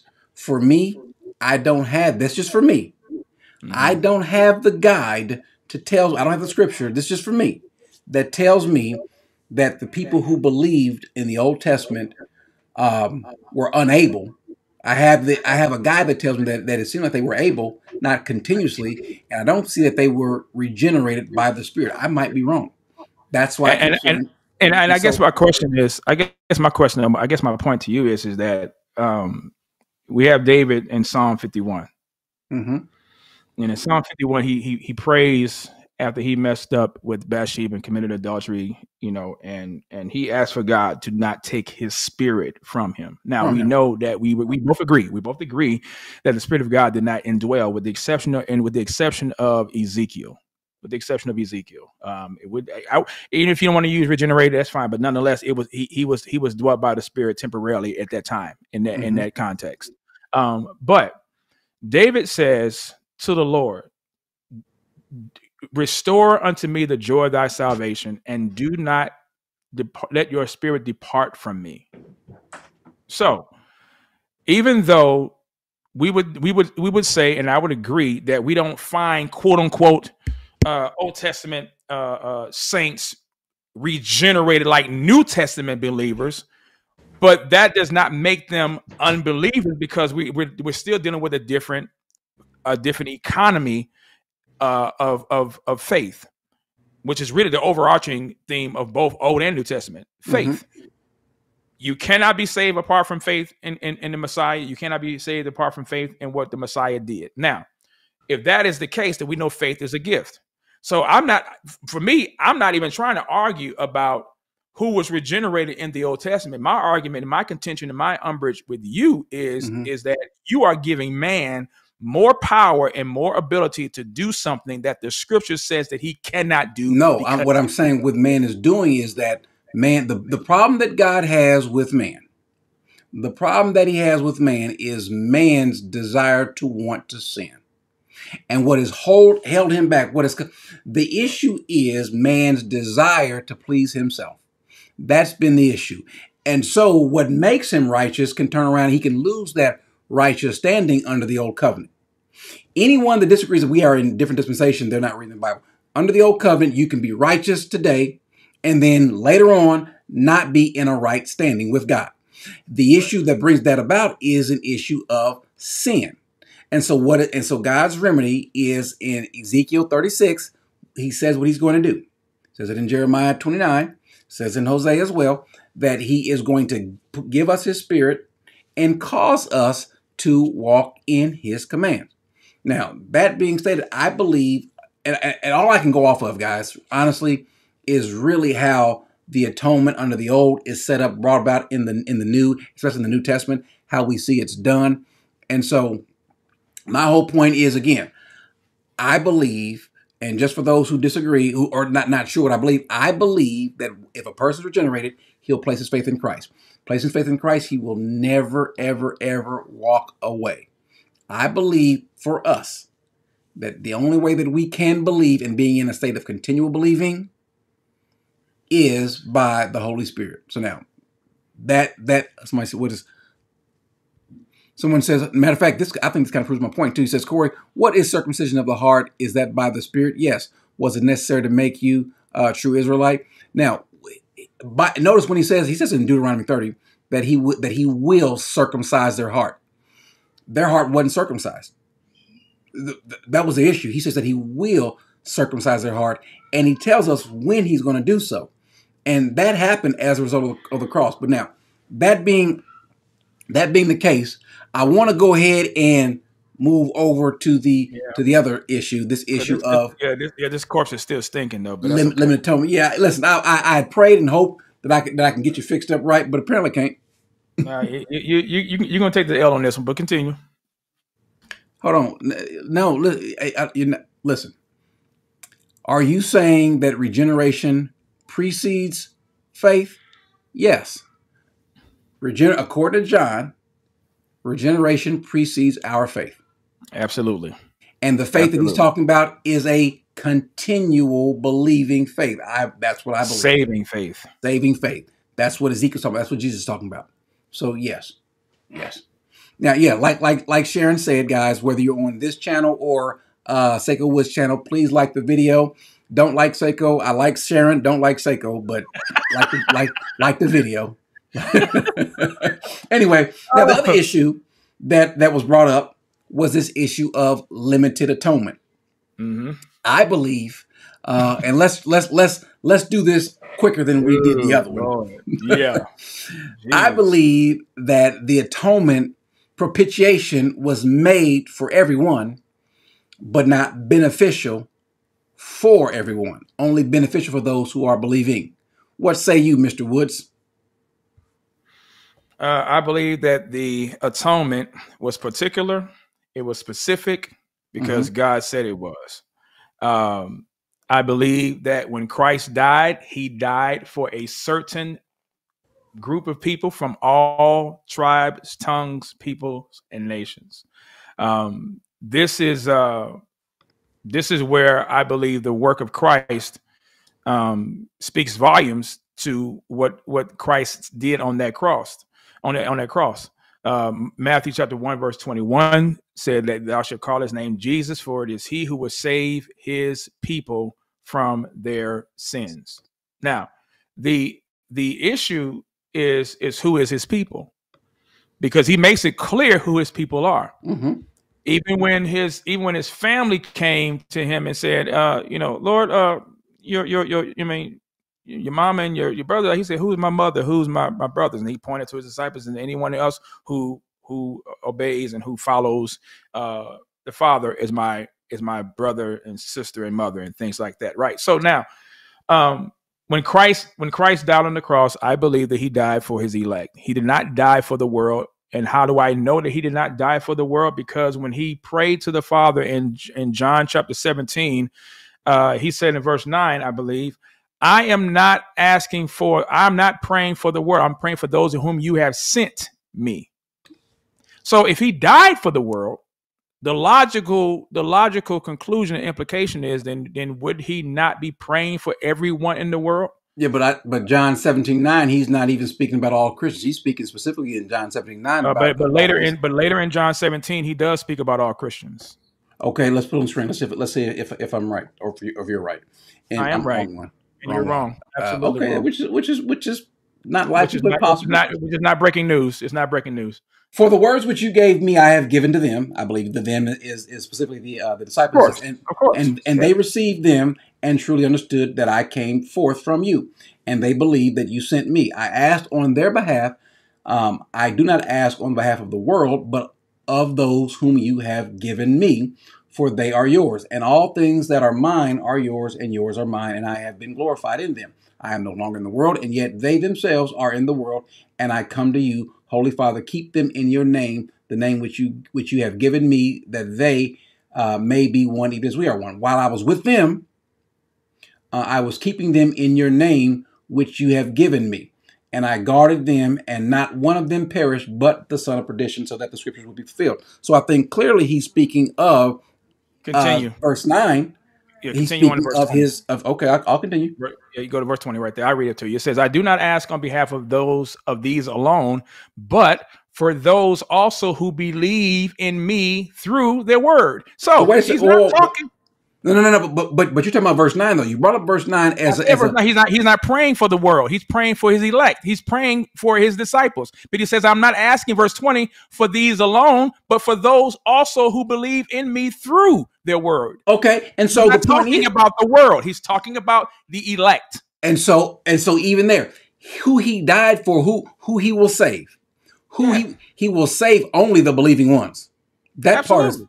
But that does not negate the fact that he also paid for everyone else if they simply believe. That means hell has a vacancy sign, right? No, because people won't believe. Because people won't believe. But if I pay your debt, Corey, nobody can make you repay what I've already paid. What? That's double jeopardy. If I pay your debt, if I pay your bill, say you owe your mortgage company, and I go to your mortgage company and say, you know what, I'm here to pay Mr. Miner's mortgage in full.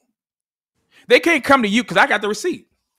I got the deed, and I'm giving it now to you. And they can't come back to you and say, hey, you owe us this money. Well, wait a minute. That's not. But Mr. Woods said he paid for this. No. I'm gonna take your house from you. I'm gonna take your house. I'm gonna garnish it. I'm gonna do. No.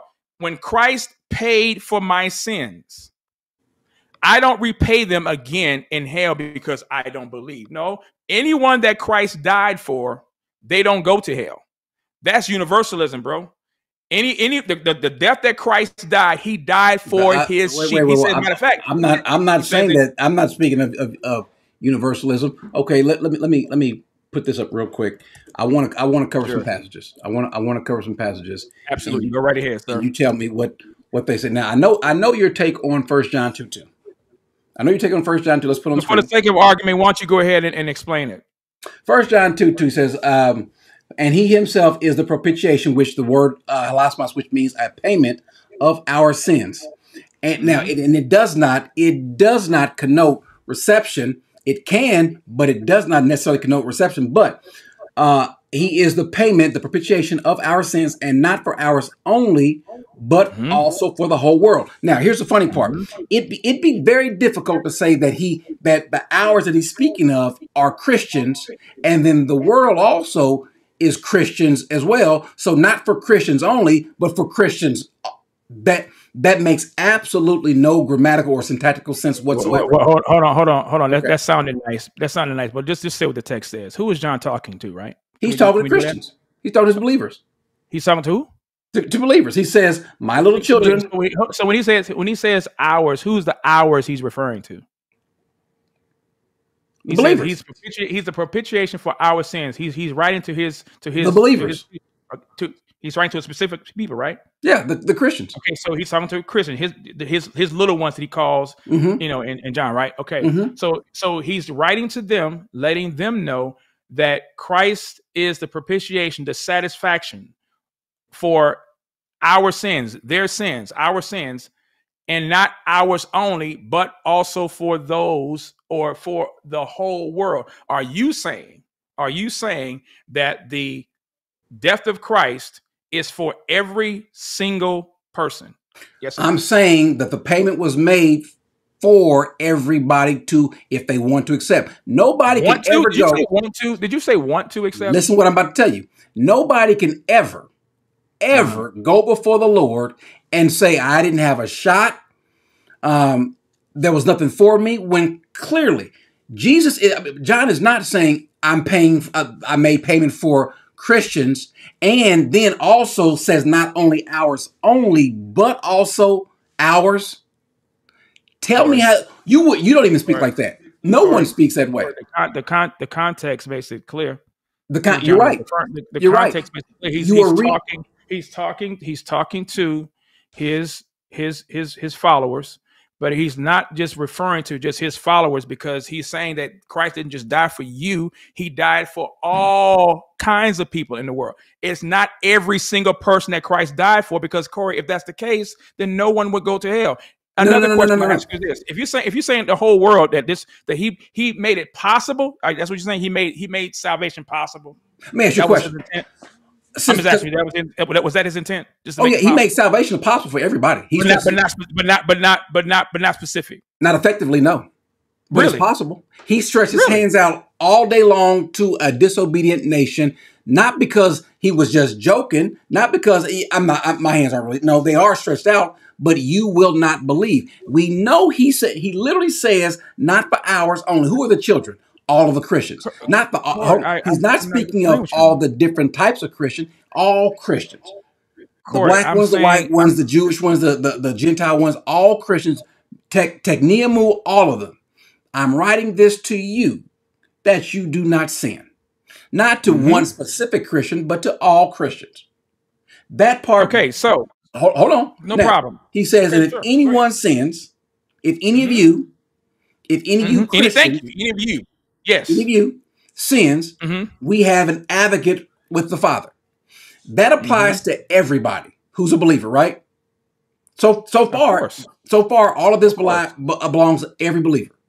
So far, the verse 1 we're discussing. This includes every Christian, right?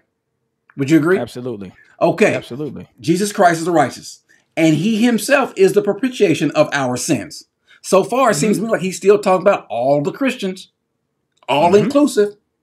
Yes, then he says, and not for ours only, but for the whole world. That's a heck of a contrast. But for and also us, Helasmas Aston Perry, concerning the sins of ours, uperi, but the others. I mean, not ours only. Alone, he uses dema, but Allah kai peri, but concerning the whole. Halu to Cosmo, which is the entirety of the world.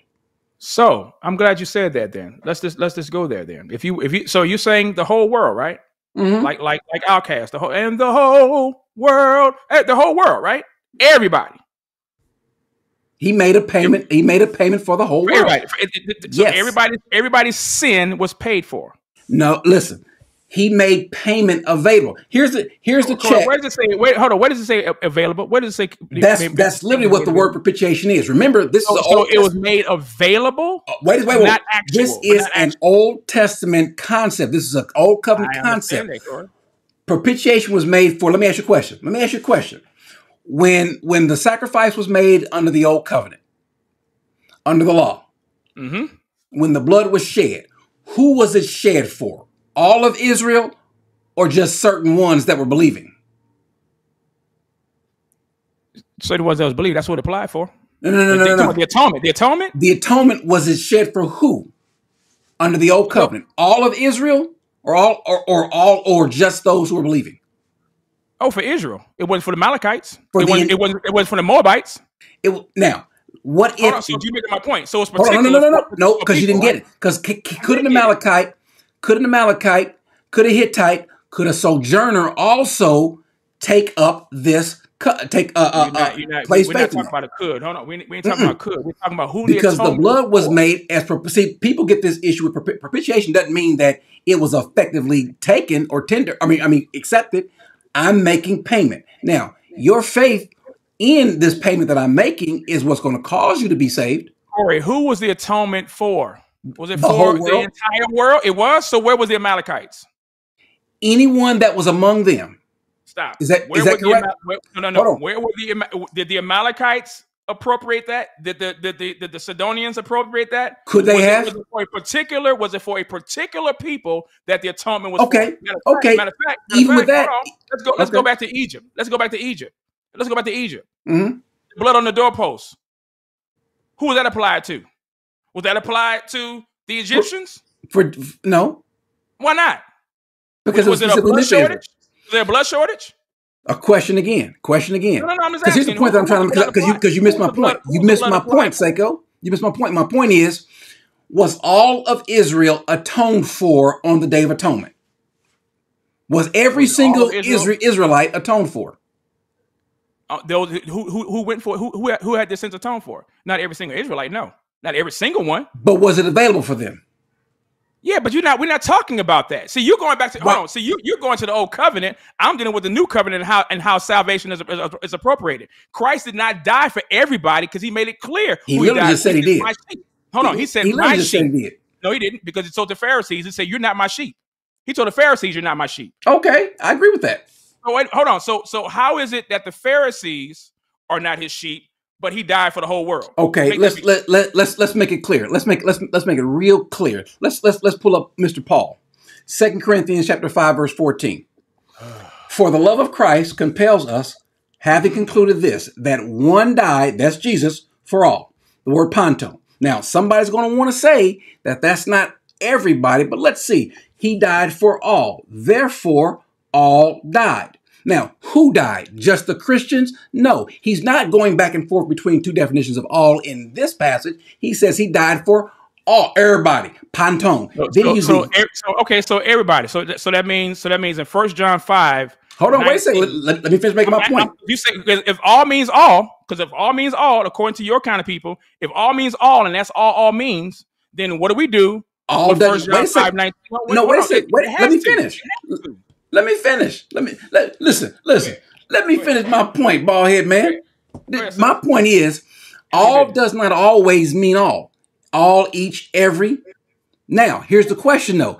Does he switch between the different uses of all in the span of a few words here? Look what he said. Let's put it back on the screen. He says, Christ died, concluded that he died, that one died for all.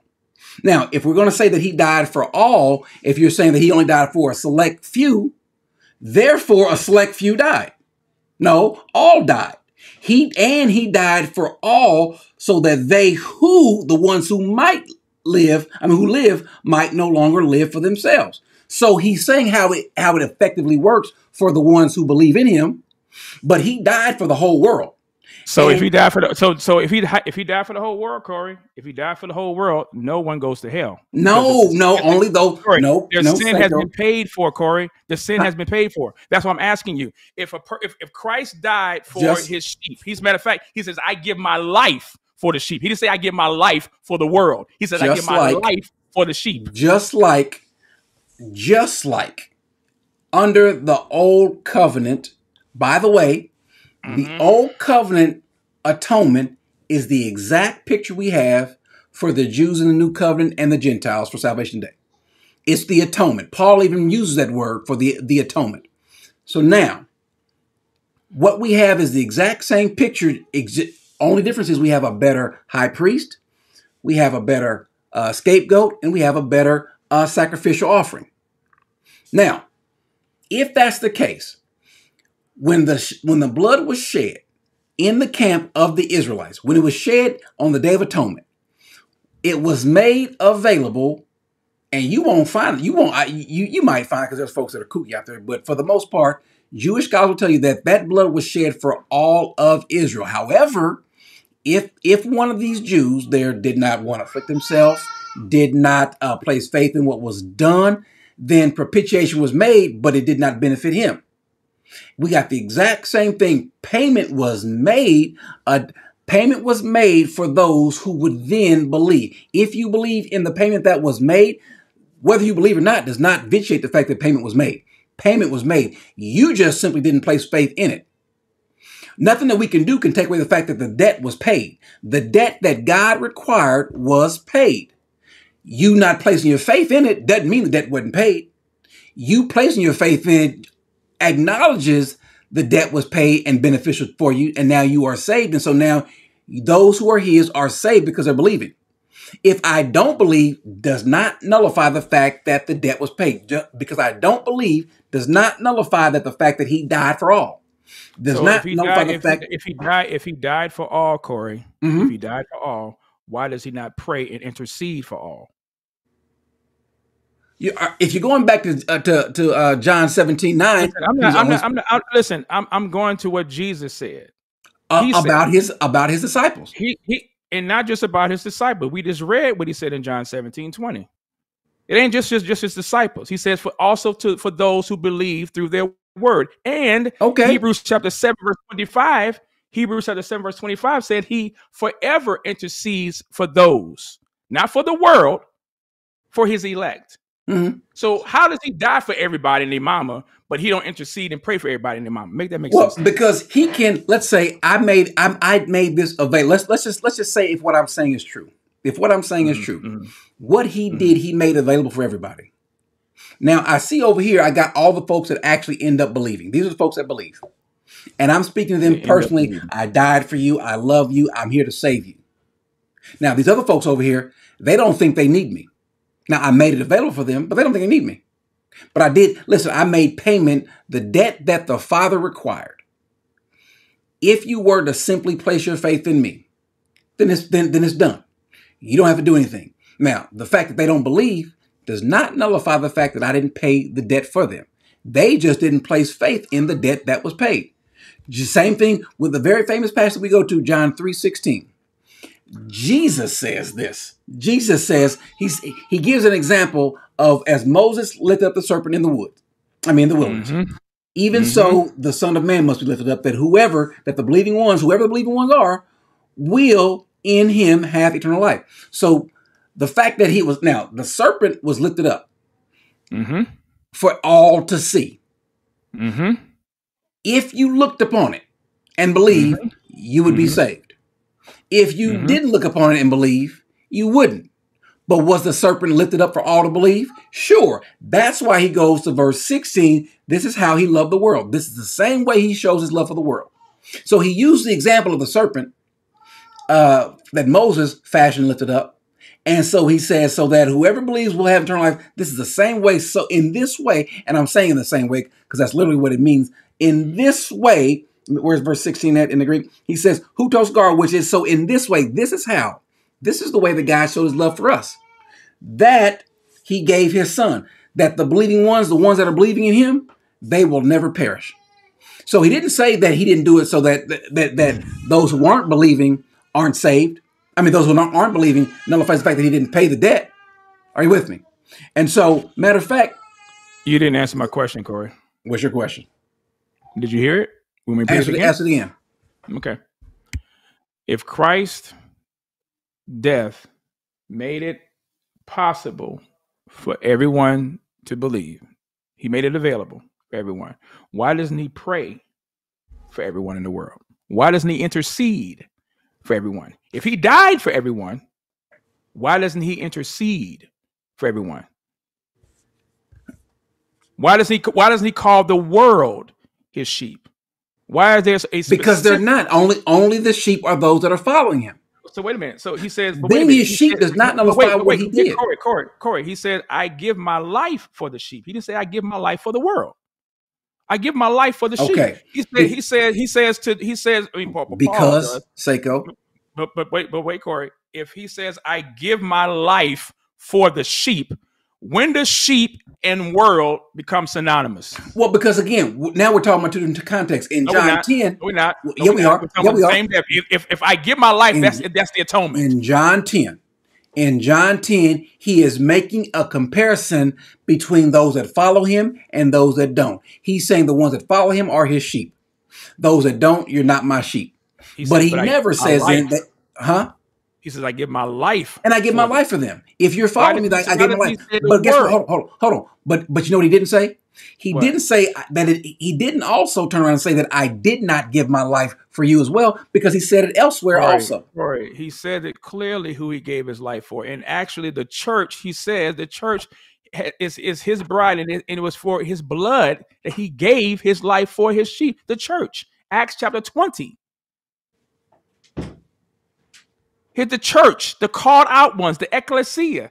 It's not the world. It's those who are called out from the world. He didn't die for every single person in the world, because if he did, then if that's the case, then the Bible says in 1 John 5:19 that the whole world lies in the lap of the evil one. So are we under the auspices and power of the evil one, Satan? Because he says the whole world, just like the same whole world that's in 1 John 2:2 is the same whole world that's in 1 John 5:19. He says, you and I are of God, little children, and the whole world lieth in the power of the wicked one. So are we in the power and auspices of the wicked one? No, we're not, Saiko. Obviously, there's a clear difference between those who are believing in him and those who are not. There's not a passage that says he did not. Listen, because I died for you doesn't necessarily nullify the fact that or you can't say that because I say I died for you doesn't mean that I did not die for him. You don't have a passage that says that. When I clearly have a passage that said he died for everybody. You don't have a passage that said he died for everybody. I just gave you two, Saiko. No, you did not. What you did was you said, okay, let me put on my Calvinist like lenses. You did with 1 John 2. You did the same thing with 1 John 2. You did with 2 Corinthians. You did the same thing. And you did a bait and switch. That's all you did. It wasn't a bait and switch, Saiko. What it was Saiko. I took off the Calvinist glasses and didn't read. I don't know why you're calling it Calvinist glasses. Because you're the one. Because Calvinists are the one that will say that he only gave propitiation for them. If he says in Isaiah 53, all we are like sheep have gone astray, each one have turned in his own way, and he has caused the iniquity of us all to fall upon him. Right? He also says in Isaiah 53, he says many. It's not every single person. What passage are we on? So I can put it on screen. Go to Isaiah 53. And I'm not sure. I mean, Roger's sermon said this is the coming from the guy who believes in soul ties. Yeah, I do. I'm not sure what the point is with that. But okay, go ahead. 53. Oh, 6. Okay. Okay. Yeah. So, yeah, but my point was, that which passage? Read that again. Isaiah 53, verse 11 and 12. 11 and 12. Okay. Yeah. I'm pulling up on my end too. Hold on. Let's see. I was reading a little smart remark that was in your chat. As a result of the anguish of his soul, he will see it and be satisfied by the knowledge of the righteous, when my servant will justify the many as he will bear their iniquities. I agree with that.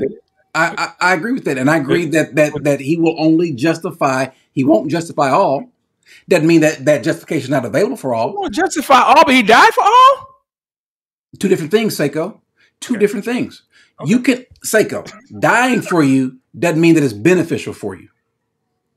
Dying for you. So you're saying that Christ died for everybody, but not everybody is going to receive the benefit of it? If they believe, if they simply believe, they would, but they won't.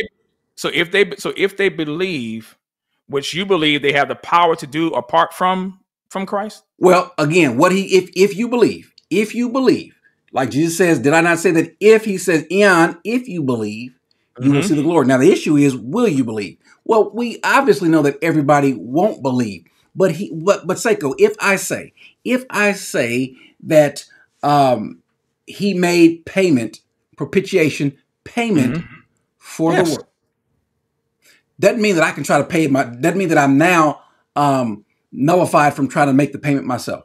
Doesn't mean that you're saying everybody, but you're including, so you believe the atonement was unlimited, right? Yes, I don't believe. Yeah, okay, I don't believe in limited atonement. I believe in unlimited atonement. You believe unlimited atonement. So, because you believe the word "all" means all. I believe all means all, without question. Thank you. So then, if you mean in the passages that are used, yeah. Okay. So if all means all, then you believe that the whole world lies in the power of the wicked one. We are in this world. When we go from one verse to the next verse, then obviously the words can kind of change in meaning. But in 2 Corinthians chapter 5, verse 14, because sometimes all, this is the beauty of Greek, the different nuances, all can mean all, each, or every, or each kind. Sometimes all actually means everybody. Exactly. And how do we know that it means that? Depending on what? The context, right? So let's look at the context. For the love of Christ compels us, having concluded this, that one died for all. Now, the question is that all, everybody in the world, or just the few? The problem is, if you're going to say that this word all means just those who are ultimately going to believe, then therefore just the few died. But that's not what he's saying. All right, well, hold on. Because we already said that all does not always mean every single person. It can mean some of all types, all kinds. It can mean so. Each, are we saying in one verse? In one verse, all has two different. So all shifts. No, the context. No, that's not what I said. I'm saying the context. You're saying you're believing in universal atonement. No, I do. If it's unlimited, it's universal, Corey. Yeah, I agree. I thought you were going to say universalism because you snuck that in earlier. I was about to get on the plane, come down there. That's kind of almost implication a little bit too. Because no, it's not, Seiko. No, Seiko, because I made it available. Doesn't mean that you place faith in it. If you're saying that Christ died for the whole world, I'm saying that there's no one whose death that he paid for goes to hell. That's what I'm saying. I said there's no one's death that Christ paid for goes to hell. He paid that. If he paid that we don't spend eternity in hell, and then you're telling me, well, you still have to believe. Okay, well, wait a minute. I know that I have to believe, and he gives me the power to believe if his atoning work was made on my behalf, and I know that if my faith and trust has been placed in him. Okay. If you're telling me like a person, if you're telling me like a person like Hitler or whoever that's not saved, let's just say whoever is not saved, that Christ died for them, then why would they go to hell? Because they didn't place their faith and trust in Christ. But wait a minute. But if he paid for it already, if the debt has been paid, then they can't go to hell. Then why are you okay? Then Seiko. Then you and every other Calvinist, you and I'm looking at Baptist 699. Y'all quit talking about that faith saves us, because it's not. Propitiation saves us. Stop saying you must say. It's all encompassing, bro. It's all encompassing. No. If you say that faith in what saves us? Faith in what Christ did on my behalf. Okay, so what Christ did, he did whether I believe it or not. I'm sorry? Faith, whatever Christ did, he did whether I believe it or not. That's my point. That's why I reject. Okay, when you say whether I believe it or not, when you say whether I believe it or not, meaning if I don't believe it, that nullifies what he did on the cross for me? No, Seiko, listen, I think what's happening. Let me tell you what's happening. First of all, I think you're not catching this, because I think, this is just me, I think that maybe you want this Calvinist doctrine all the way through to be true. I don't know why you're calling this Calvinist doctrine like it. But see, you say you say you're not dunking on it, but you continue to dunk on it. Okay, fine. Dunk on Calvinists. Fine. But my point is this: if Christ died for his elect, and he says, does it mean he didn't die? I'm sorry. Does it mean if I don't believe? Does it mean that he didn't die? No, it doesn't mean that. It means he still died. That has nothing to do with anything. I'm saying what Christ did. He says, my sheep hear my voice. I know them and they follow me, and I give them eternal life. John 10, right? Mm-hmm. And they shall never perish. So he's talking about what he did and what individuals, when they place their faith and trust in him, they will never perish. So if that's the case, you're telling me that, well, he died for all of us, every single person. And if every single person he died for, I'm saying to you, based on what scripture has Christ died for someone, and yet they still pay for their sins in hell? You're missing me. Let me say it again. That's the implication. Christ paid the debt. The debt. Okay, guys, everybody, the debt that God requires. Yes. The debt that he required to satisfy him was blood. Not just any old blood, but his blood. Right. Christ made that payment, that whoever the guy is that wants to believe in him, the one that's believing in him, will not perish. Because I don't believe in him does not mean that he did not pay the debt that's required from God to satisfy the debt that I owe. The debt that I owe was paid. I just don't place faith in it. I don't do the easiest thing on the planet, which is to place faith in who paid the debt. He paid the debt. The debt's been paid. I take this as just like what he says, that he died, he paid a debt, he propitiated the entire world. Then my faith in that, it's the faith that saved me. The blood in and of itself, does not save me. Faith in the blood saves me. So the blood was made available for anyone who simply has the faith. I believe, going back to the beginning, though, anyone on the planet can place their faith in this blood. Nobody will today unless their heart has been regenerated. So that's my whole take. I believe that if you stand saved today, you stand saved because Christ paid a debt and then your heart was regenerated to believe in that. The debt was paid prior to you even existing. But then now that you exist and you place your faith in it, you place your faith in what? In the blood. The blood is not going to evaporate, not going to go away. It's not as though it hadn't happened because you don't believe. The fact that you believe on what the blood did. The blood was given for anybody. The problem is, and when we get to heaven or those who go to hell, they can't say, he didn't die for me. Yes, he did. He died for you. You simply didn't have faith and you had every opportunity to. Well, what about this person? Well, what happened was God saw that not all 8 billion people on the planet are not going to believe. All the 6 or 7 billion previously are not going to believe on their own. You might seek after him for a minute because the word says that there are none that seek, but it's the present active participle, the same as those that are believing. There's no one that is continually seeking. Enter into a state of continual seeking. There's none that do that. There are those that might seek for a moment, but then they're continually seeking. And so, because God knows that, nobody will be justified in saying, but what about me, Lord? No, they won't be able to because I did everything I possibly could for you.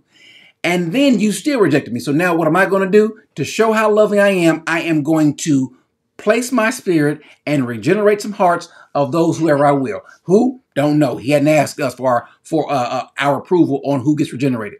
I do know this, and I agree with you with at least 2 or 3 of the other tenets of Tulip. But the limited atonement, no. One, because that's really not even how the Jewish Old Covenant even works. And he didn't. All he did was bring about a new way of it. He made it available for everyone in Israel, though they may not have placed their faith in it. And oh, by the way, any sojourner, any foreigner who also wants to place their faith in the Old Covenant during that time, they also could have had their sins atoned for and be in right standing. I'm not talking about who it could have had. I'm talking about who was it for. That's all I'm talking about. He made it primarily for Israel, but it was available. By the way, no. Matter of fact, you just proved John. He made it primarily for Israel, right? Not only for Israel alone, but guess what? The whole world. If the whole world later on, yes. No. Even then, because question. He said salvation was for the Jews. Did he not say that? Was it only Jews that got saved in the old covenant? Corey, you just heard what I just said. No. Jesus said salvation was for the Jews. Of course, he broadened the scope of his redemption plan to Gentile. What? When did he broaden the scope for him? What you mean? What you mean? What did he? What you say? When? Okay, if salvation was for the Jews first. Yes. There other Do you believe that? Do you believe that salvation for the Jews first? It was for the Jews first, but guess what? It wasn't for the Jews solely. How do I know that? I didn't say that. Okay, so you missed my point. I'm saying to you that he had a particular plan for his people. It was for Israel first, the Jews, right? Then Gentiles.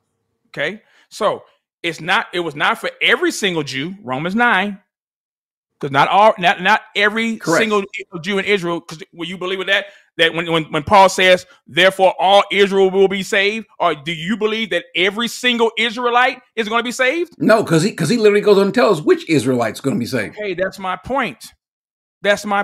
So all don't always mean all. But sometimes all does mean all, doesn't it, Seiko? When does all mean all? Now when it comes to salvation, now when it comes to his atoning work, But does it refer to all? Does all refer to all everybody when it comes to all of us are in sin? All of us have died. Does all mean all then? Romans 3 teaches that. Of course. Okay, and so does 2 Corinthians 5:14. That's what he's talking about. He's not talking about everybody's going to be saved. All right. So Seiko. The point is this: under the old covenant, yes, and again, deals with us differently in different dispensations. We'll agree with that.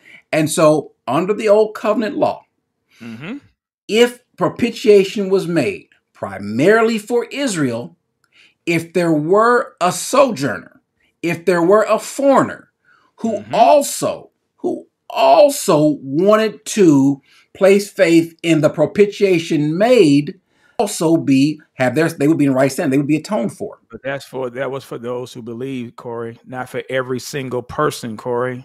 Christ did not die for everyone. How do I know that? That's what I'm.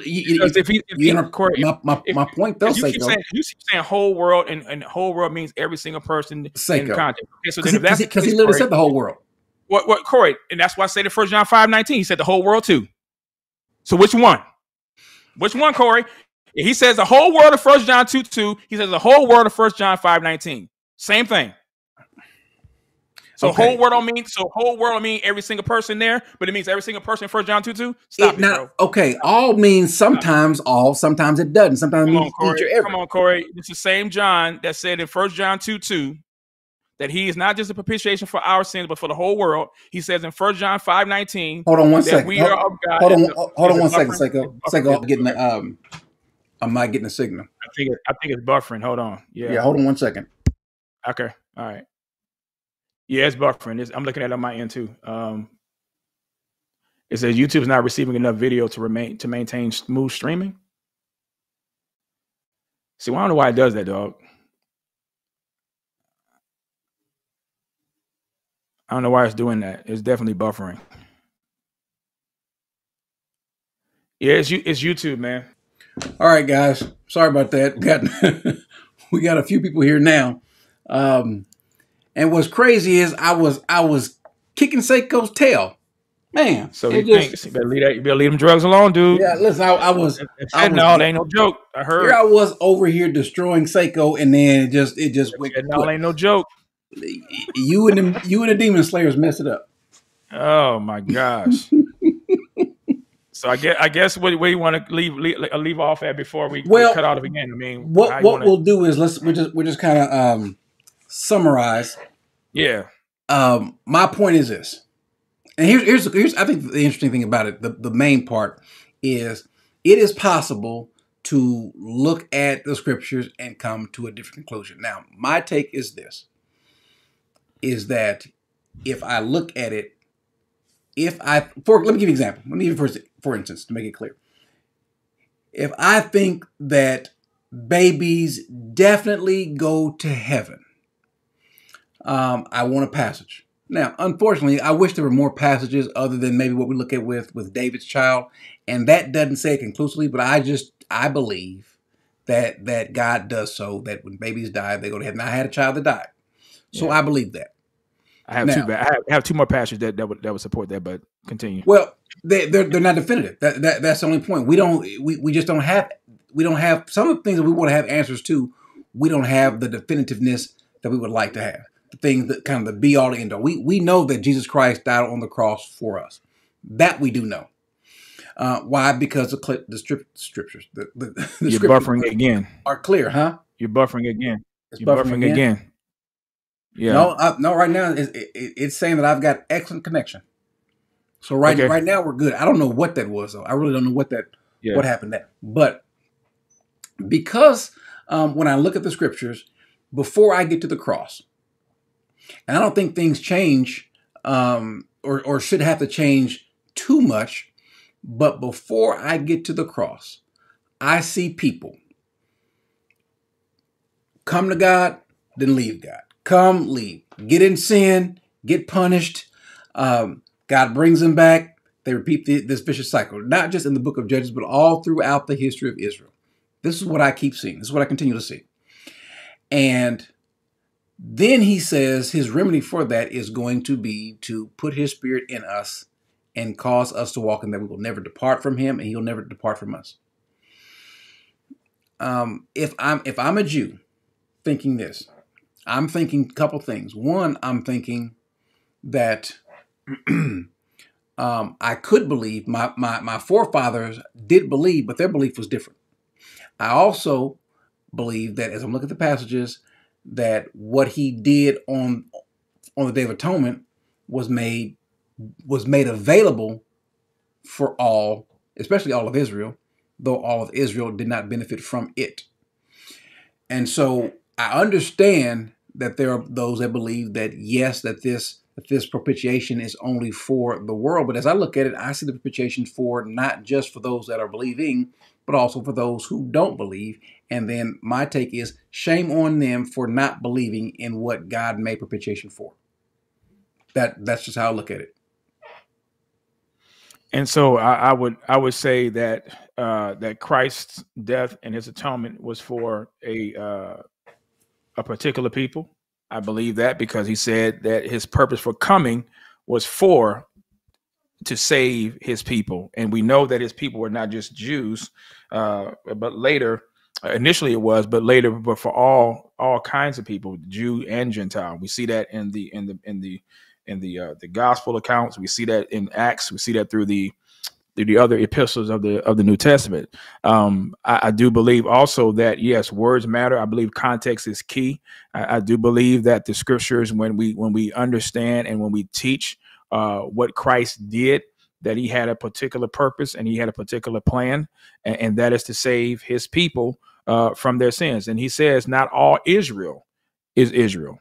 So if not all Israel are Israel, and he says that to even people that were ethnically those that he had called from other nations.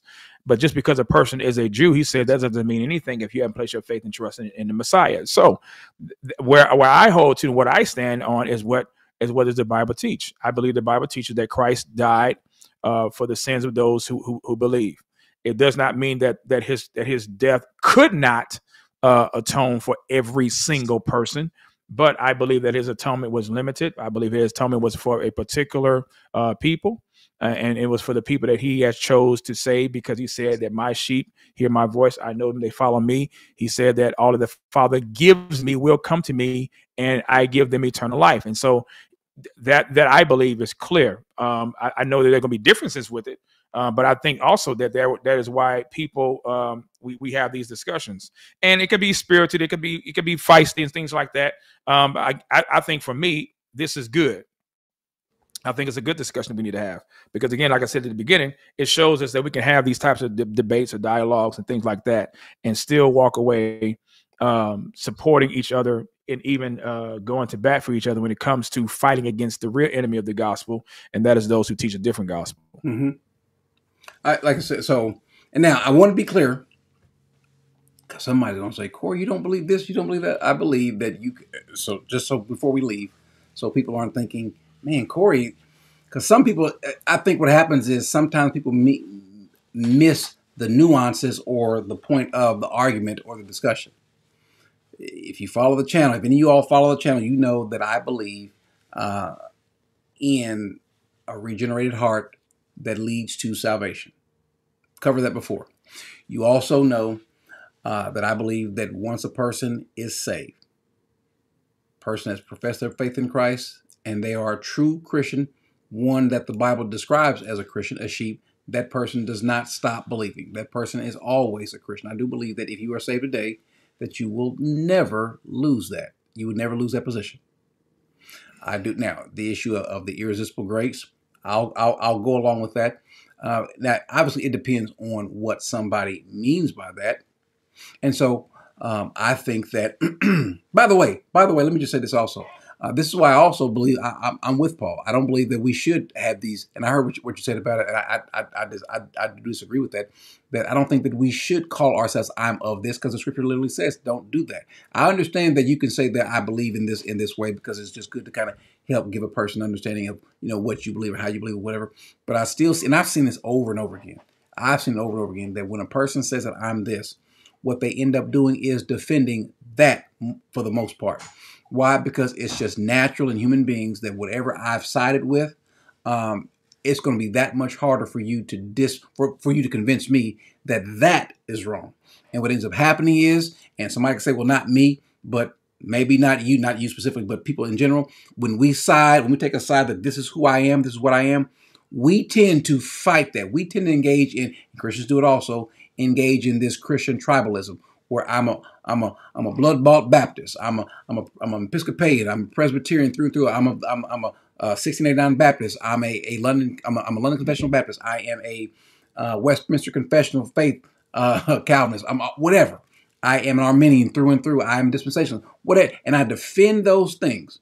And what ends up happening, I defend those things more than Christ. Not saying that's what you're doing, but I've seen this happen over and over and over. That's why Paul says, when one of you says, I am of Paul, one of you says, I am of Cephas, or one of you says, I am of Apollos, we are then, according to Paul, behaving like mere men. And I'm sorry, he doesn't give us really the out to say, use these terms to describe who you're with, because he just says, don't do that, because we see what happens. I don't see, where does he say don't do that? I think it depends on the motivation and depends on the individual. The reason why I say this is because you have in the New Testament people being called disciples of John. So I think the issue is well, because they're not saying who they are, they're just following John. But, right? But that's my point. But still, even with that, saying you're a disciple of John, or saying you're a follower or a learner of John. I mean, a learner of John. So a person saying, and the reason why when I talk about quote unquote Calvinism, right? I talk about it in the context or in the realm of a theological discussion. I don't walk around saying I'm a Calvinist. But when I hear what I believe is biblical doctrine being dunked on and being misrepresented or being attacked, then yeah, because that's like no different than somebody saying, okay, y'all Trinitarians. Okay, well, we know that the word itself is not in the scripture, but we see the concept clearly taught from the Old and New Testament. So I'm going to always stand and defend that which I believe is biblical without walking around caping for a man just because of who they are. So I believe that's a difference with that. I don't want to put on or charge people with something that the scriptures don't. Now, in 1 Corinthians 3, he does chide and he does rebuke the Corinthian church because of what they were doing. They were glorying and boasting in who they were following instead of following Christ. So that is definitely a sin. And that's why I said it depends on the individual, it depends on the motivation, and it depends on what they are boasting and glorying in. There are people who can be more mature about these things, but for the most part, even as blood-bought Christians, even those who have the Holy Spirit in us, we are still prone to do what the flesh likes. If I say I'm not a Calvinist, every Calvinist that sees that video is going to have an issue before they even watch the video. If I say I am a Calvinist, every person that's not a Calvinist and against Calvinists is going to have an issue with the video before. It's just what we do. Not everybody, but some do. And so that's why I'll never say, even if I did believe in all five tenets, which I don't, but if I did believe in all five elements of the tulip, I would never say that I am, because Paul literally says, don't do that. What does he say don't do that at? Well, he says, now I exhort you, brethren, by the name of our Lord Jesus Christ, that you all agree and that there be no divisions among you, but that you be made complete in the same mind and in the same judgment. For I have been informed concerning you, my brethren, by Chloe's people, that there are quarrels among you. Now I mean this, that each one of you, he gives a detail.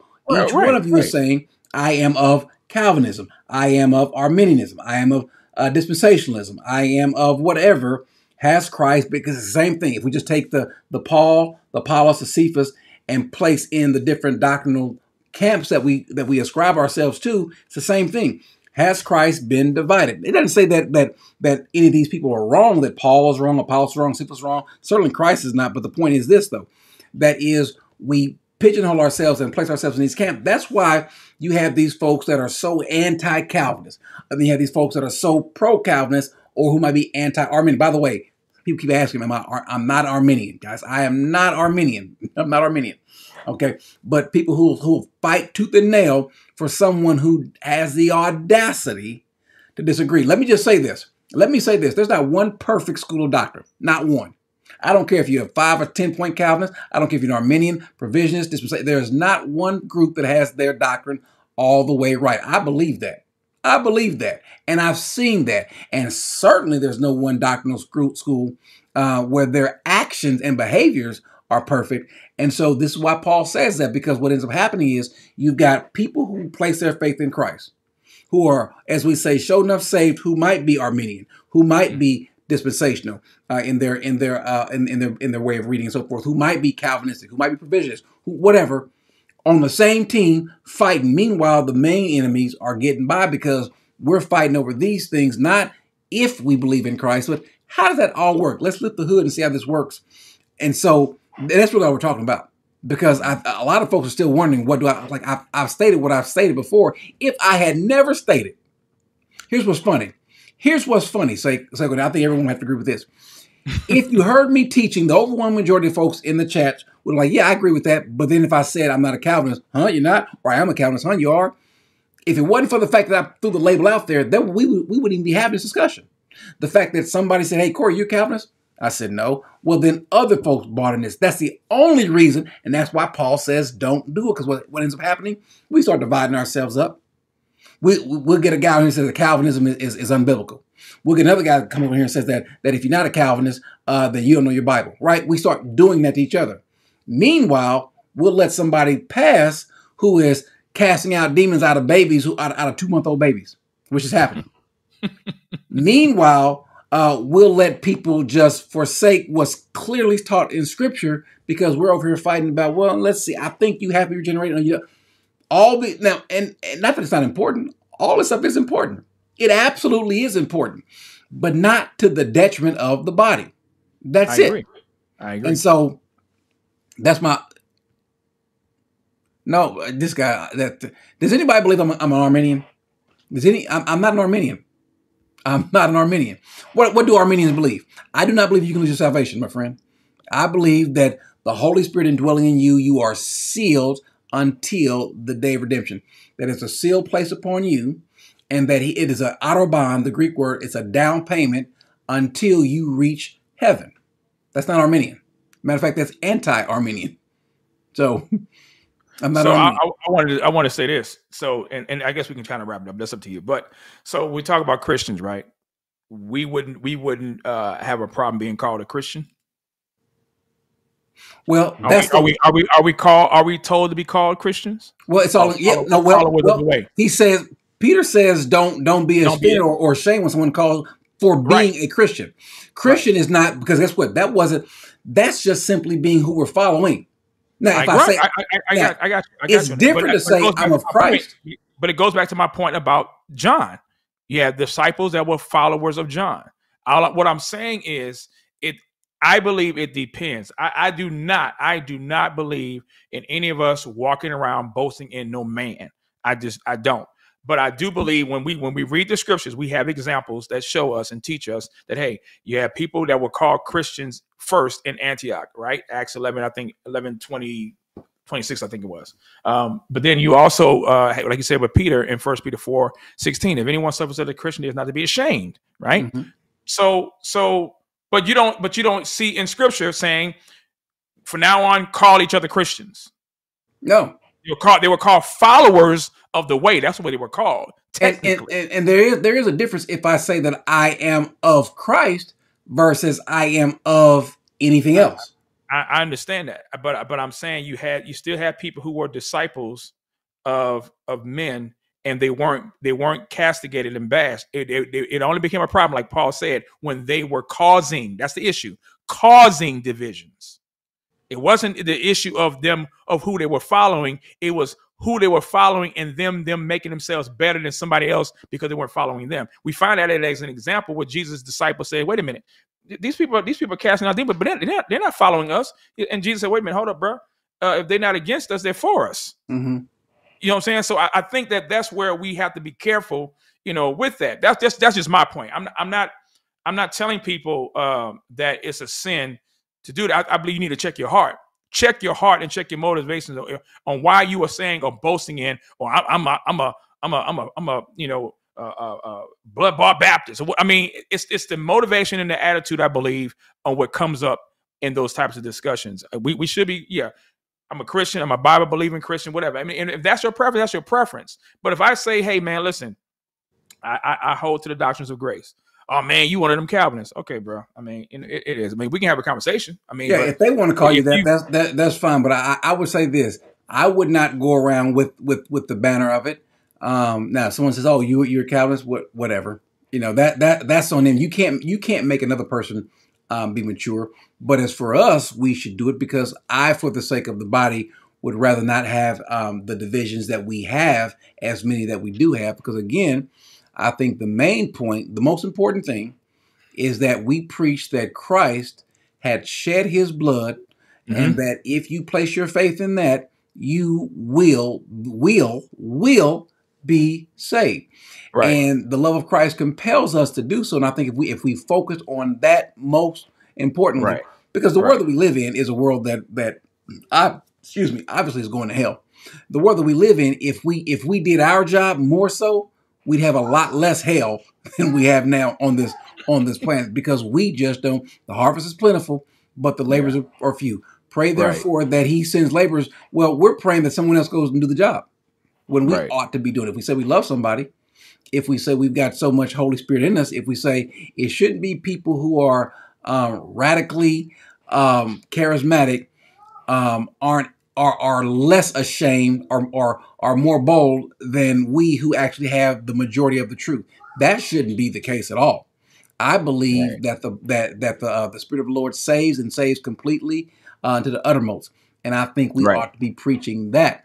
And so I think it's good to have these. Don't get me wrong. I love having these discussions. I love going through it. I wish that more folks would actually just track with me as we go through this. And folks like, you know what? I think I see your point. I agree with you. I'm of the opinion, because I've seen it happen, that when we go through the scriptures, especially when the Bible says we'll adopt certain principles. We won't do this. We won't do that. We won't do this. And everybody's like, I agree. And then when we get to the different points that you might want to agree with or disagree with, you're going to hold yourself accountable to what we said. For example, when we have the Bible studies, we say that you cannot, if we're in Exodus, you can't go to Malachi. You can't go to John. You can't go to Philippians to prove your point. Why? I want you to divorce yourself of any preconceived notions, of any doctrine, of whatever it is you think you believe. Let's stay with the text and say what it says. So if I say when was Satan cast down to the earth? If you give me a date, if you say before, then I'm going to say you're wrong. If I was grading papers, I'd mark that wrong. Why? Because the Bible doesn't say. Now, if you say, I think, then okay, fine. I'll let you make it. But if you say this is when Satan was cast down to the earth, you're gonna miss that question, because you gave an answer where the Bible didn't. And that's my whole point. And so how I was trained, because it keeps me from, one, being too dogmatic on things that the Bible isn't totally clear about, right? There's just some things he didn't tell us everything about that we want to know. Right. And so what I do is, all right, this is what it says. I'm open to it being right. That's like I was trying to get the point across. Maybe I didn't do a good enough job, but I was trying to get the point across that these people may have been regenerated in the Old Testament. They may. I just want a passage. Other than that, I'll say no or not, or maybe not. I don't know. But I don't see that. And so, and someone says, no, I see it this way because, amen. But I can't be too dogmatic on something that I don't have a definitive scripture, right? And so going through the passages as we go through, like, you know what? Because there was a time that I did hold to, there was a time where I did actually hold to total depravity the way that Calvinists did. And there was a time where I held to limited atonement the way Calvinists did. And I'm not sure, I can't remember if they were at the same time. There probably was some overlap where I held to all 5 tenets of it, or 4.5 tenets of it. So, and you're right. I said, I don't believe that we choose him. I do not believe that, guys. So if you guys ask me, I would tell you, I don't believe that we choose him. I've had this argument before. I've had arguments with people who are against Calvinism, and they assume, well, of course, since you're arguing this, you must be one of those Calvinists. Calvinists aren't the only ones that believe in election. they aren't. It's not a Calvinistic doctrine. It's a doctrine that Calvin and Calvinists have adopted because there's good biblical evidence to support that. It's been there. So anyway, my point is, I would hope that people would try to remove as much of the label as possible and then start listening to what a person is actually saying. For example, Leighton Flowers, who is, you all know who Leighton Flowers is. He is, if it's Calvinist, he's coming at you, right? And I think he's a good brother, but he has gone out to say that I am a Calvinist. Like, I'm not a Calvinist. And I've got videos where he's saying that if you believe this and you believe that, then that doesn't make you then you don't believe in total depravity. You don't believe, and so and a 3-point Calvinist is not a Calvinist. He said that. Well, then why are you calling me a Calvinist? Well, because I feel like saying I've got this thing where I'm dealing with Calvinism, and so what ends up happening, and I've said this about it before. I love the man, I really do, but I think that he sees Calvinists too much, and I think what happens is a lot of the followers of his see Calvinists too much, and so everything's a Calvinist. Like the little boy from The Sixth Sense. I see dead people. Well, I see Calvinists all the time. I'm not a Calvinist, and so I thought it was just kind of funny. I'm not a Calvinist, guys. A little video I made. I'm not a Calvinist. I'm not a Calvinist. Yeah, you are. No, I'm okay. Fine. If you want to call me that, then fine. I'm not gonna make you. If you think that I don't know what I am, then so be it. Right. So be it. Right. I mean, and I think that's where I try to have a conversation with people. Even in the chat. I forgot the guy. I think his name was Robert something the second. Came at me because I hold to the position regarding soul ties. Okay, fine. I mean, I know for people that's quote unquote reform, that may be foreign to them, but I'm like, okay, that's your position. Mm-hmm. I believe I can hold my own on it and can have a conversation with anybody about it. And it's not just some charismatic and some type of neo Pentecostal thing. But it's because I believe that. And people want to attack you for it. And I'm like, bro, if you don't want to have a conversation, then bro, let's not even make these little pot shot comments. That's what any of us. That's what any of us. If you're going to make public statements and public accusations, then you should be willing to cam up. If not, shut up. And don't get my channel. Don't get my channel. It's probably a simulcast. I thought I could say that, but whatever.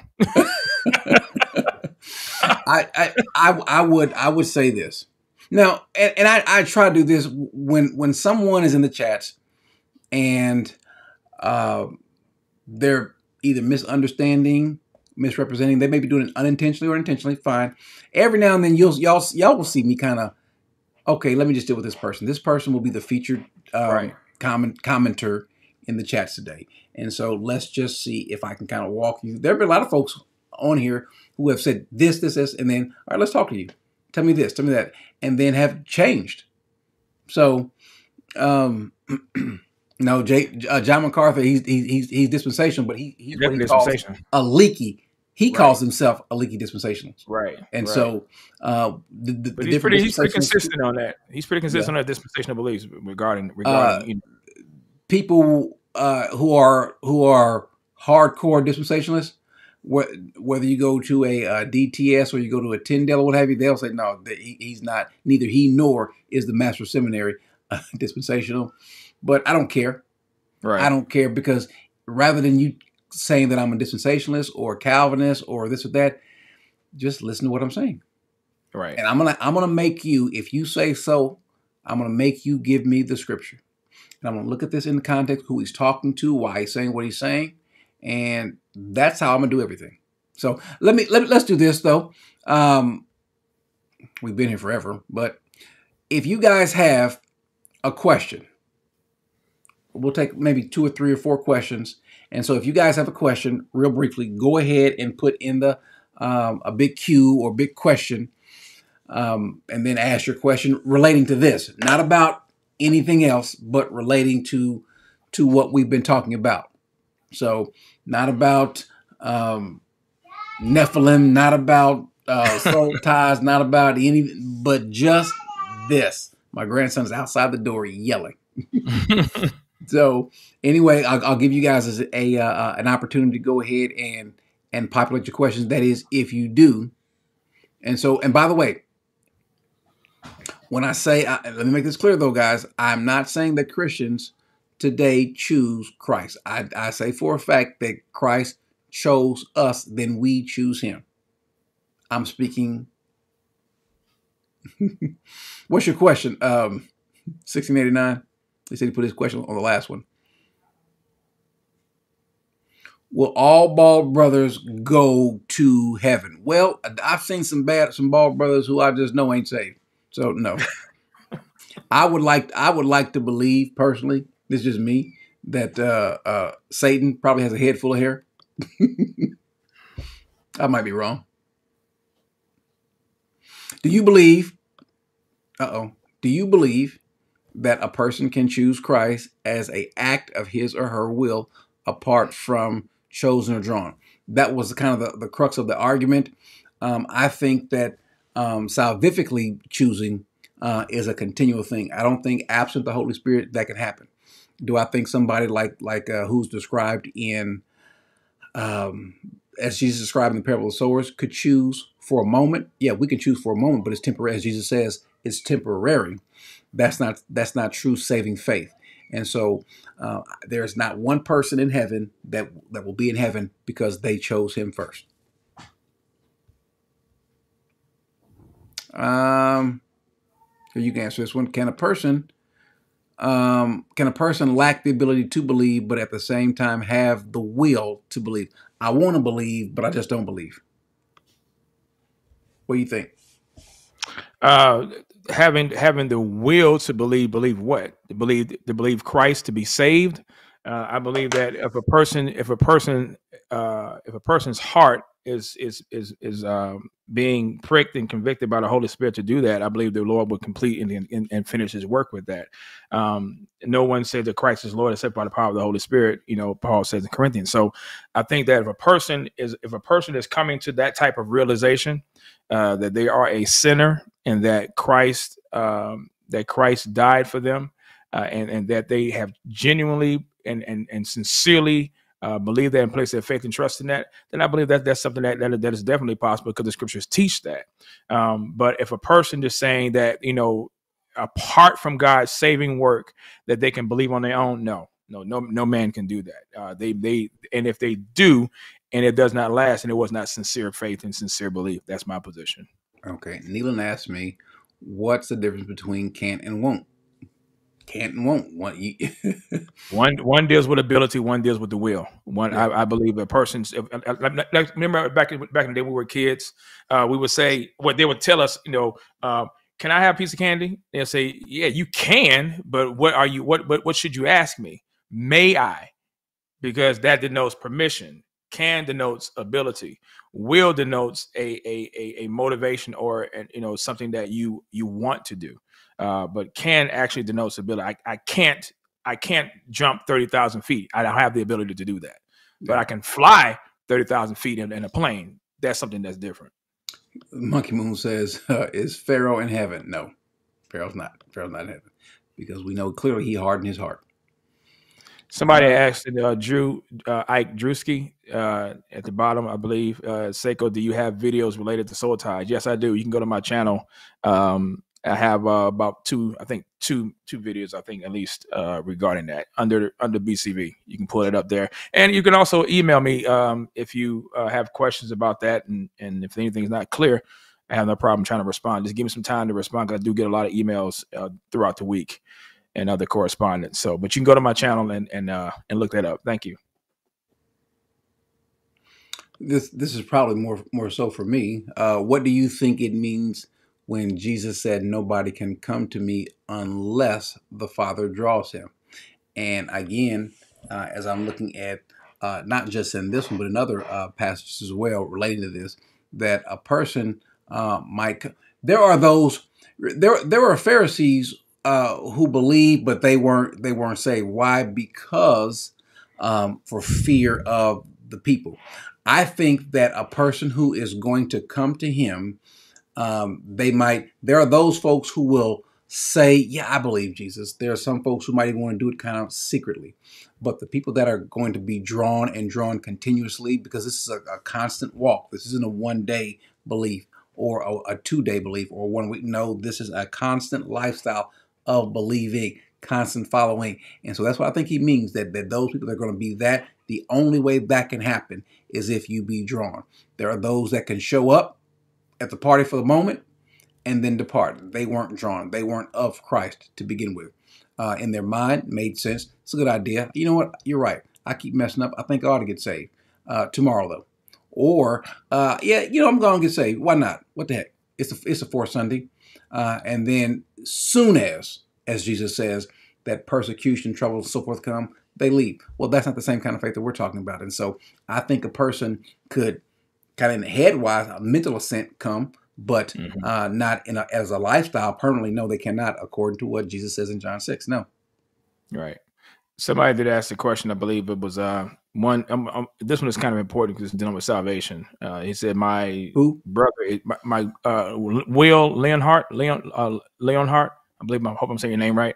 He says, "My brother. I guess he meant to say my brother's gay. How can I reach him? He's lost. You reach him by number one. Let me say this first and foremost. Pray. I think we minimize that because sometimes it's hard, I believe, for kinfolk to reach sinfolk. When you have family that know you, sometimes it's hard for them to hear the truth that you have to say, even though what you're saying is true. I mean, I got people in my family, they don't want to hear nothing I have to say. So maybe somebody else that maybe may say the same thing that you're saying may be able to reach them, but you try. I mean, you can try to have a conversation with them. I would encourage you again to pray. I would encourage you to try to talk with them alone. Maybe pick a place or a day where y'all can just go somewhere, sit down, have a cup of coffee or sit somewhere where it would just be you and that individual, having a conversation somewhere where there's no distractions or anything like that, and share your concerns. Share your concern, and then let them know, that you love them, but you love them enough to tell them the truth.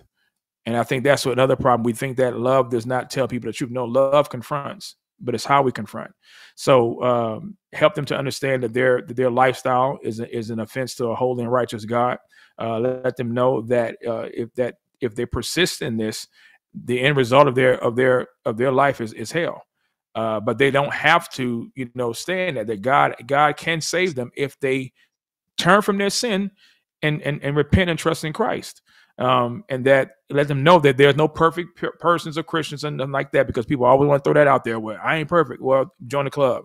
That's not the issue here. The issue is that how do we see our sin regarding God's word and what he says about us? So I think that's what I would recommend, that you do in that. But definitely pray for that individual and pray that God give you the word, somebody else the word to do that.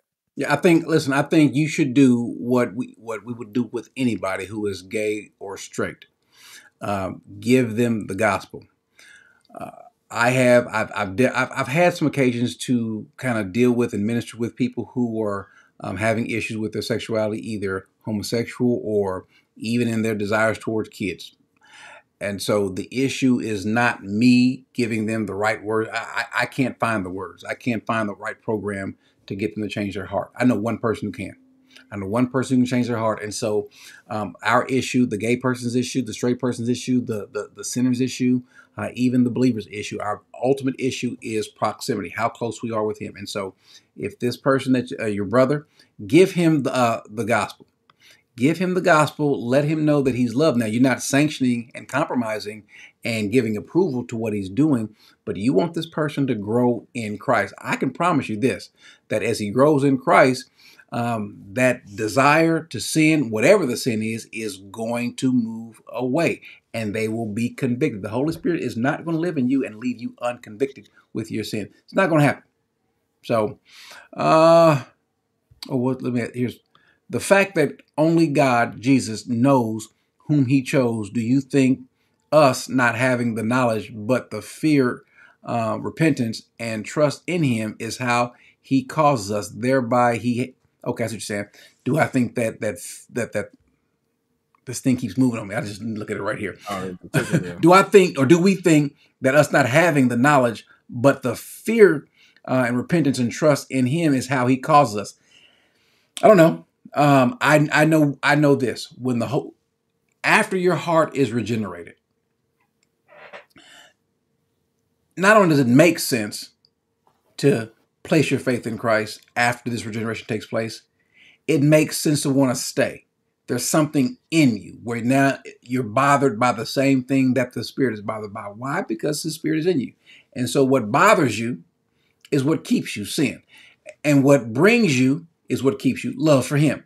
And now how that works, we don't have a microscope to look and see, well, this is the Spirit does this to this particular nerve ending. It does that. It moves the hand. We don't have that. We just don't know totally. All we do know is what the result is of a person having the Holy Spirit in them, and that we do know that the people that are in him have been chosen. That's all we know. We don't know who's going to be chosen. Like Jesus says, the Spirit goes where it will. We don't know where it's going from or where it's going to. So it is of everyone who is born of the Spirit. And so when we preach Christ, we're not out preaching, I need everybody who has been elected to come. That's not how we do that. Right. We go out and we just present the good news, and that if you happen to be believing on today, according to Matthew, John 6, you have life going on into the eternity. Right. So somebody said Lisa said you're 3 hours in, Corey. Yes, sir. Listen, I'm earning this today. Yeah, Lisa, listen. Somebody said, what's wrong with Corey? What do you mean what's wrong with Corey? You tell me what's wrong with me. Where's it at? Somebody said, what's wrong with Corey? You tell me. I don't know what's wrong with me. I'm trying my best. Best. Man. Oh, Lord. Christian, you just asked me. Christian, he said, why doesn't Corey hold to all 5, but only 3 of the 4? We're not, listen, go back and watch. Did he just join? Yeah, he must have just joined in. Yeah. But listen, I've covered this before. 3 hours early. Yeah, I've covered this before, guys. I mean, listen, it's not. But I will tell you this, though. Within, what is today? Today's February the something. So we got the 20th. Roughly a month until the Bible study classes start back up. I can promise you this, not guaranteed for everybody, but I can promise you this, a whole lot of folks that might be sort of disagreeing with me, when you start going through the class, I can promise you some of you guys are going to change. Oh, I see what you're saying now. And so maybe it's because I'm just not doing a good enough job in these, I don't know, maybe I think I must be doing something. But for some folks, again, I don't care who the teacher is or who the person is speaking, everybody is not going to be fully convinced. Ask Jesus. Ask Jeremiah. That's just how it is.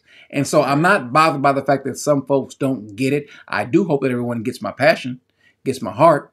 And so if I'm wrong, hey, work with me. Pray for me. So let's do a couple more questions and then we'll get up out of here because Lisa's ready to call YouTube on us. Let me go to Madison. She says, well, you can answer this question too. Does one have to have the Holy Spirit to be regenerated?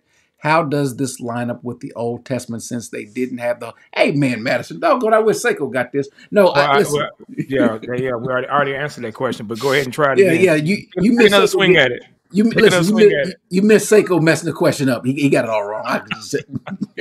But you have to have the problem that God had with mankind is their incessant desire to want to sin. God, I appreciate what you did, but man, right now I'm down with this sin. I appreciate I appreciate you parting the Red Sea. I appreciate the manna from heaven. I appreciate all that stuff. I appreciate the earthquakes, the tornadoes. I appreciate all the stuff that you've done to deliver us. But right now, I got my eye on this Hittite woman over there. I'll get with you in a second, Jesus, Lord. Well, sin has always been an issue with God. Always been an issue with God. We have this wayward heart. So what's he going to do? His solution is to regenerate the heart. And nobody, at least for now, the one thing that Seiko and I can agree on, nobody right now past the cross gets in without a regenerated heart. Nobody. And so I think, now, do you know when your heart becomes regenerated? Because someone asked, how do I know that I've been regenerated? Simple. When you've placed your faith in Christ. That's how you know. If you haven't done so, well, then your heart hasn't been regenerated. Now I'll line up with the irresistible grace part on that part, that something is working in you, causes you, that ultimately, because there's no passage, because someone was trying to argue against irresistible grace. Problem is, we don't have any passages that say that a person, once they have been regenerated, they don't come. We do have one classic text, which is Acts 13:48, that all who have been appointed to believe did choose, or did believe. So I think the Bible's batting 1,000, or God is batting 1,000 when it comes to someone having their heart regenerated and then placing their faith in Christ. Mm-hmm. Let me get a question for the OG here. Y'all do realize that even though I look, what would you say, Seiko? Probably 10 years younger than you. I'm only a couple. I would not say that. I'm only Wait. No, I would not say that. I would not lie. I would not lie for you either. I'll tell them right exactly. I'll tell the police right where you are. Yeah, he over here lying. Seiko a hater. Seiko's a hater. Why? How am I ducking you? This guy said, "Stop ducking you." I'm probably giving you too much time. To be honest with you, how am I ducking you? Nah, I love you though. 1689. He said, somebody said, Christina, she said, can you answer my question based on the example that you gave regarding the gay person? In order for them to be saved, they will need to be a part of the elect. We don't know who the elect are. And so that's it. So when the elect are those who are saved, that's how we know that they're the elect. But nobody knows who the elect are. Only God does. God the Father, God the Son, God the Holy Spirit know who the elect are. Our job is to scatter the seed. Our job is to preach the gospel. Our job is to preach repentance to everyone. That's our job. It's God's job to do his job. But it's our job to go out and make disciples. It's our job to go out and evangelize the lost. That's what Would you agree with this? Tell me, because someone asked a question. Since we don't know, why then do we talk about it? Why do we talk about what? About election and so forth. Tell me if you agree with this. I say the reason for it is what it does. It demonstrates what God did for us and how much more we should love for the person who, and somebody might be adopted out there. Somebody, I mean, legitimately adopted. Their right. Birth mother and father are not the ones who raised them. Mm-hmm. I've got a couple buddies, good friends, who were adopted. Their parents chose them and they won. They weren't the prettiest. I can tell you for a fact they weren't the prettiest baby. But then two. Oh, man. They're my buddies. I can say it. But then two, even after how they lived after getting adopted, their parents still didn't get rid of them. Probably should have. It shows how much their earthly parents loved them in spite of. I think the reason that God brings this out in Scripture, because truthfully, if he wanted to keep it a secret before, he could have. We would still be preaching. We don't have to know what's happening internally for us to still do it. Right. But just to know, like, you did that for me. Well, we're commanded to do it. So first of all, why do we do it? We're commanded to preach the gospel. We're also commanded to teach what he taught. So, and sometimes those things are not going to be popular, like this conversation. It's not going to be popular for everybody. But we're commanded, if I'm Christ's ambassador, and I am, then I'm commanded to say what the King says. That's it. I listen. I tell people all the time, God wrote it. I just quote it. That's it. I deliver the mail. I'm in the mail room, and whatever the mail master says, a postmaster says, then that's what I do. Period. So I don't determine and dictate the message how God wants to have it done. No, I'm to say and to preach what thus saith the Lord. And we're not always going to get it right, but we don't make excuses for that. We should be making confessions for it and striving to do what pleases the Lord going forward. Tell you what we're going to have to do, though. I'm going to try to get some guys together, maybe one or two other people on kind of my closer to how I believe, and one or two other guys closer to how you believe, and let's just kind of have a not a discussion about it, but a Q&A that will also lead into us having discussion. Art Goon says, thank you for the super chat, by the way. By the way, the rest of you guys, because we were having the discussion, I did not get a chance to thank you all as well for the super chat as well. Thank you. Thank you. But he says, can a Christian get their name blotted out? There's a passage. There's a passage in Revelation 3, or just so I can mess with Seiko, Revelations with an S. Revelation 3:5. That's so petty. He's just going to attack me. Let me put on the screen. Because I want you all to see, I think it's important to see what it says and what it doesn't say. I think that is extremely important. It says, he who overcomes, and by the way, this is in the present active participle, the Nikon, the overcoming ones will thus be clothed in white garments. So if you're overcoming, if you're one of the overcoming ones, then he says you will be clothed in white garments. Now, before I continue, who are the overcoming ones? According to John, 1 John, by the way, John wrote the same passage, the same as well. He says the overcoming ones are those who have been born of the Spirit. Very important. Right. So those who are born of the Spirit are the overcoming ones, and the overcoming ones will, according to this passage, will be clothed in white garments. And I will, look what he says, I will not erase or blot his name out of the book of life. For some reason, people take this passage to say, well, he says, I will not or never ever blot your name out. By the way, why do I say never ever? Look, let me make this a little bit bigger in the Greek. If you notice where he says, I will not, you have what's called a ume in front of, look down at the bottom left, it's a future active indicative, meaning that it is impossible. He negates the possibility of a future act of negating or blotting someone out. Therefore, It's not going to happen. So my question then is, why then do people turn around and say, not you, but others turn around and take this passage to say that, you mean tell me he can blot us out when he just said, I will not, I will never ever erase your name from the book. But he says, what I will do though, what I will is I will confess your name before my Father. So he says what he will do and what he won't do. What he will do is not blot your name out. And if you want to go to Revelation 22:19, unfortunately, guys, there are some versions that will have blot his name out of the book of life. It's of the tree of life. Not a big difference in terms of salvation, but in terms of someone having their name blotted out, it is a big difference. And so what if it's not what it actually says? But there is no passage that says that our names can be blotted out of the book of life. Period. So, but yes, Seiko, I want to see if I can get some folks together. Who do you have in mind? I have nobody in mind. Listen, first of all, getting somebody to want to deal with you and me at the same time, it's going to be difficult. It's going to be pretty difficult.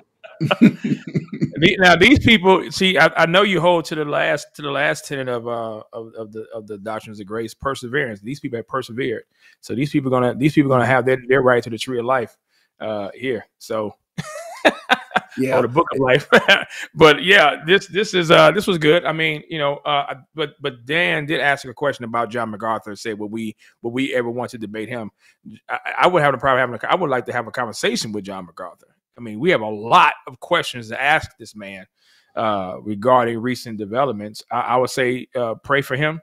Mm-hmm. Pray for Grace Community Church. There's a lot of issues going on over there that have yet to be addressed and dealt with, and we can ignore it all we want. I believe that God's providence has allowed a lot of these things to surface and come up to the top. And we need to avoid favoritism. We need to avoid bias. And we are. And matter of fact, I don't know if you saw this, Corey. We can wrap this up. I don't know if you saw this, but you may want to check out the last portion of the video that I did last night. The boy Isaiah Saldivar had went at Ben Shapiro and his denial of Jesus being God, so much so to where I used that video as a slam dunk against John MacArthur, affirming Ben Shapiro, saying that we both have the same God. No, we do not. Ben Shapiro does not have the same God that Christians have. He denies the deity of Christ. He denies that Jesus is God, let alone the Messiah. He said that Jesus basically got in trouble with the Roman government, and that's how he got knocked off. I mean, that type of desperate language, disparaging language, bro. He said that on Joe Rogan. Said on Joe Rogan's show. So this stuff, man, it's not a game. We need to be careful. I think this about MacArthur. I'm a fan of MacArthur, but that doesn't mean that there aren't things that I wouldn't call out. And I think that's just the same with me. Listen, I'm a fan of Seiko. I'd call him out. I'm a fan of anybody who is in Christ.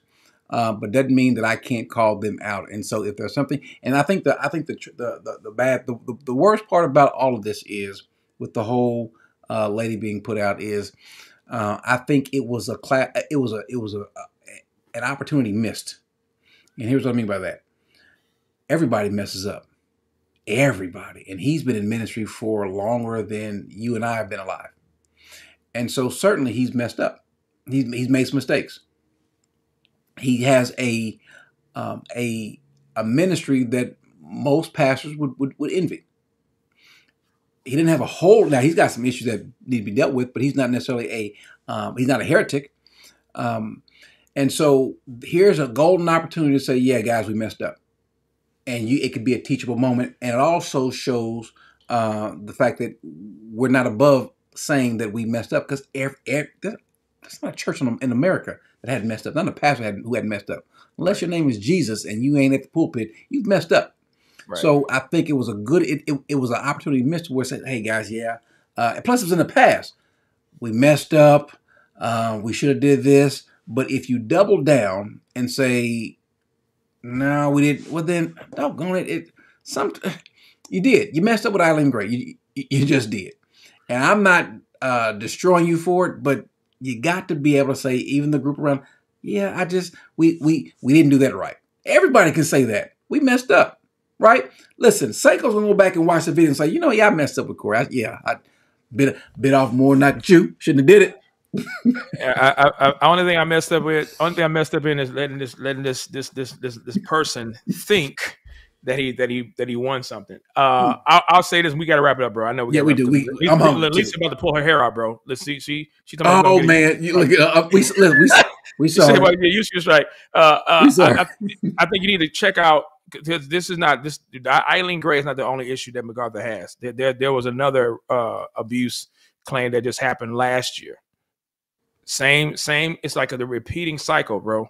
So this is not a one-time issue that happened 20 years ago. This is something also that happened just recently, a year ago, where a woman was told to go back to her abusive husband under the biblical, quote unquote, biblical counseling of Grace Community Church. So again, this stuff is serious, y'all, and we need to be on guard and guard ourselves from idols. It ain't just about the Mormons and the Muslims and the Roman Catholics that got idols. We got idols in our own camp. We need to call it out and deal with it. So I'm done, bro. Bottom line, and we're in it. Everybody, we mess up. We are full of messing up, and so we should be open to be wrong, to be corrected. But what we should be always doing is striving to get and be closer to Him. Y'all, thank y'all for being here. This has been wonderful. I'm not doing another video for another week. I'm tired. Yeah, right. I'm kidding. No, I got 7 videos. I'm gonna do 7 videos tomorrow. Because of how things are with me, I have the ability to just push record and so forth. But listen, the reason why we do this, I do not spend I don't ask for a whole lot from you guys or what have you. We're not, money hungry, this and that or whatever, neither one of us. And so the main issue is the reason why I love the Bible and I love you guys. I love just saying, hey, y'all, this is what it is. I wish I could do more Q&As and so forth. Hey, man, doggone. I'm sorry, Lisa. but I cannot overstate it, the fact how much we love you guys. And so the reason why we do this is just one, for our edification, but also for yours.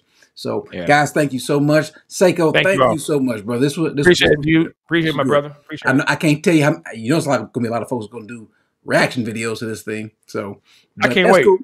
That's cool. Listen, guys, God bless you, and we will see you all when we see you.